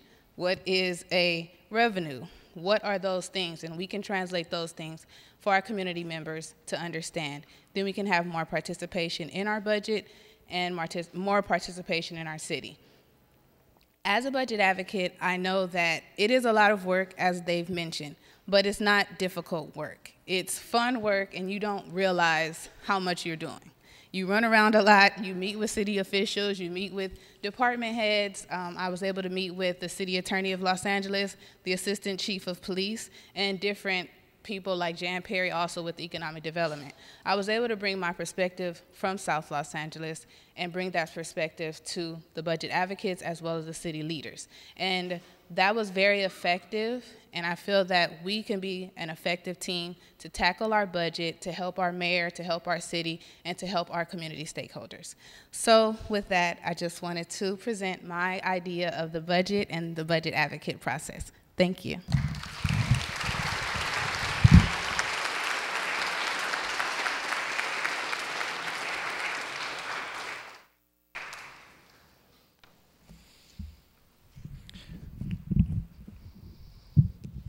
Hello, everyone, again. My name's Ed Novi, and I'm from the Sunland Tahunga Neighborhood Council. Thank you so much, Danelle.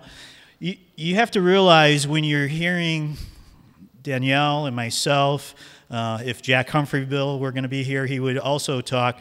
We're trying to let you know our experiences through neighborhood, that what we've experienced being a budget advocate for all of you. I think it's really important for all of you to latch on to an interest that you want to follow, that you want to make a difference in. For instance, Christy Clark here is very much into the entertainment industry. That's a perfect niche for her to follow. Other people here want to follow how the police interact with our communities. Other people want to look at infrastructure. Mine was pension reform, and that's kind of what I've been following for the last couple of years. It's one of the more snooze parts of the budget. And when I first started talking about pension reform, I had brought out this little piece of paper. I had, yeah, I know, it's pretty small. You can't really see it. So I actually had all the budget reps a couple years ago hold it up. And I now realize that we need a bigger elephant to talk about pension reform. And so I want to introduce everybody. First, I want to ask, can everybody see the elephant in the room? Okay, right?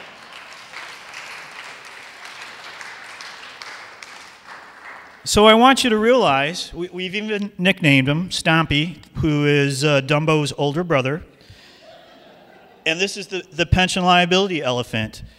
Keep in mind that the pension system alone takes about $1 billion a year out of the city budget. That's a huge number. We're talking 22% of the city budget goes to Stompy. And what Stompy is doing, I don't know how many of you can see on the bottom, Stompy is impacting our infrastructure, our parks, street services, police, fire, economic development. Every dollar that's going into the pension system is a dollar that's not going into city services. Now, I want to make sure I make this point very clear that all of the possible solutions to the pension liability issue, they're already out there. There's lots of other cities who've already done the groundbreaking work. However, the city of LA, as great as you've heard this morning we're the only big city that has not had a pension reform commission to really look at every possible idea to move forward, because Stompy, it's not going away over the next couple of years. And in fact, you just heard from Mr. Santana that if we have a recession or if the courts don't rule in the city's behavior, Stompy's going to get bigger. I don't want to bring in an 8x8 banner next year because people still don't understand that we're not talking about doing something about Stompy. Stompy really, you can tell my passion. I love Stompy, and we really have to look at somehow remediating this problem. And I think all of you, when you go upstairs and you start thinking, discussing what kinds of issues are important to you, you'll find your own Stompy. You'll be able to latch onto an issue, and you'll be able to move forward and benefit your fellow city stakeholders. So that's part of the big thing about going upstairs and getting engaged. We have a great team working with Rick Cole and with Miguel Santana and the mayor. It's going to be a fantastic budget year. The next speaker was going to be Jack Humphreyville, and I'm just going to do a quick little plug, and I'm going to move along here. Jack Humphreyville, his passion was living within your means. He pushed it, he pushed it, he pushed it. Now the mayor has actually adopted it as one of his 10 points to put the city back on a sustainable approach. Sustainability is where we need to be, whether it's through pension reform, and keep in mind, pension reform doesn't mean we're antagonistic with the city unions. It means that as neighborhood council representatives, we want a seat at the table during these discussions. We belong as part of that picture.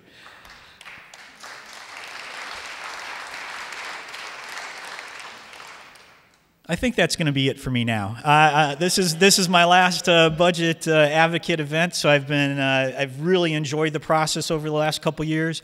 I'm so happy to see so many other new faces being involved, which is very cool. Jack thanks you from his beachside place in Georgia, I think, right now. And I'm going to turn this over to Joanne, who will give our closing remarks. Thank you so much.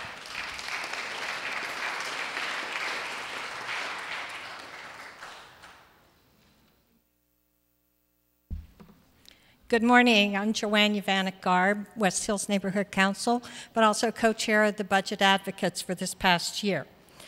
By now, you've learned a little bit about the budget process for our wonderful city. The budget process is very involved and complicated.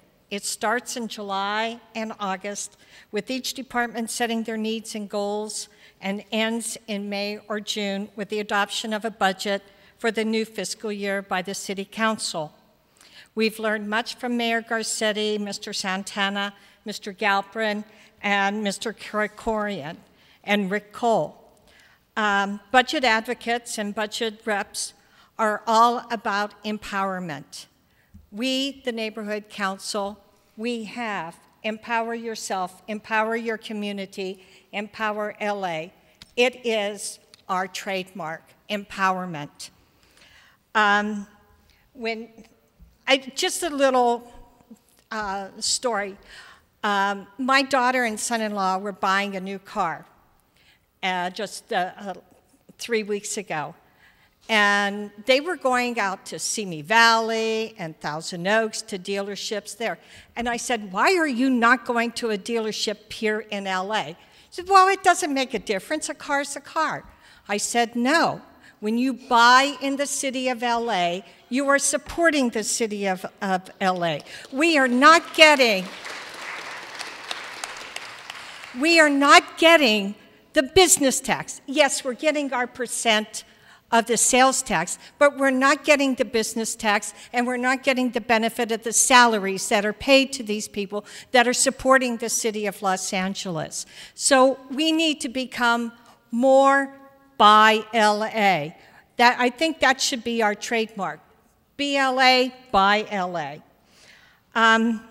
When we are going to be breaking into our respective district groups and discussing the needs of our individual neighborhoods.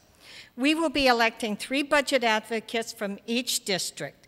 Anyone wishing to become a budget advocate, please consider carefully the time requirement. This is an assignment that is going to require at least 2 monthly meetings, time for meetings with individual city department heads to determine their needs and goals, meeting with officials to help develop a budget survey, write our findings in the white paper, organize and attend Regional Budget Day in the spring, and concluding with the organization and attendance at our next Budget Day in June. We're going to adjourn to the 10th floor to our respective districts. Note that each room will have 2 districts with 2 separate elections. Please be respectful of each budget rep and/or stakeholders' comments and questions. Newly elected budget advocates will then convene to elect officers and begin the planning process. Thank you.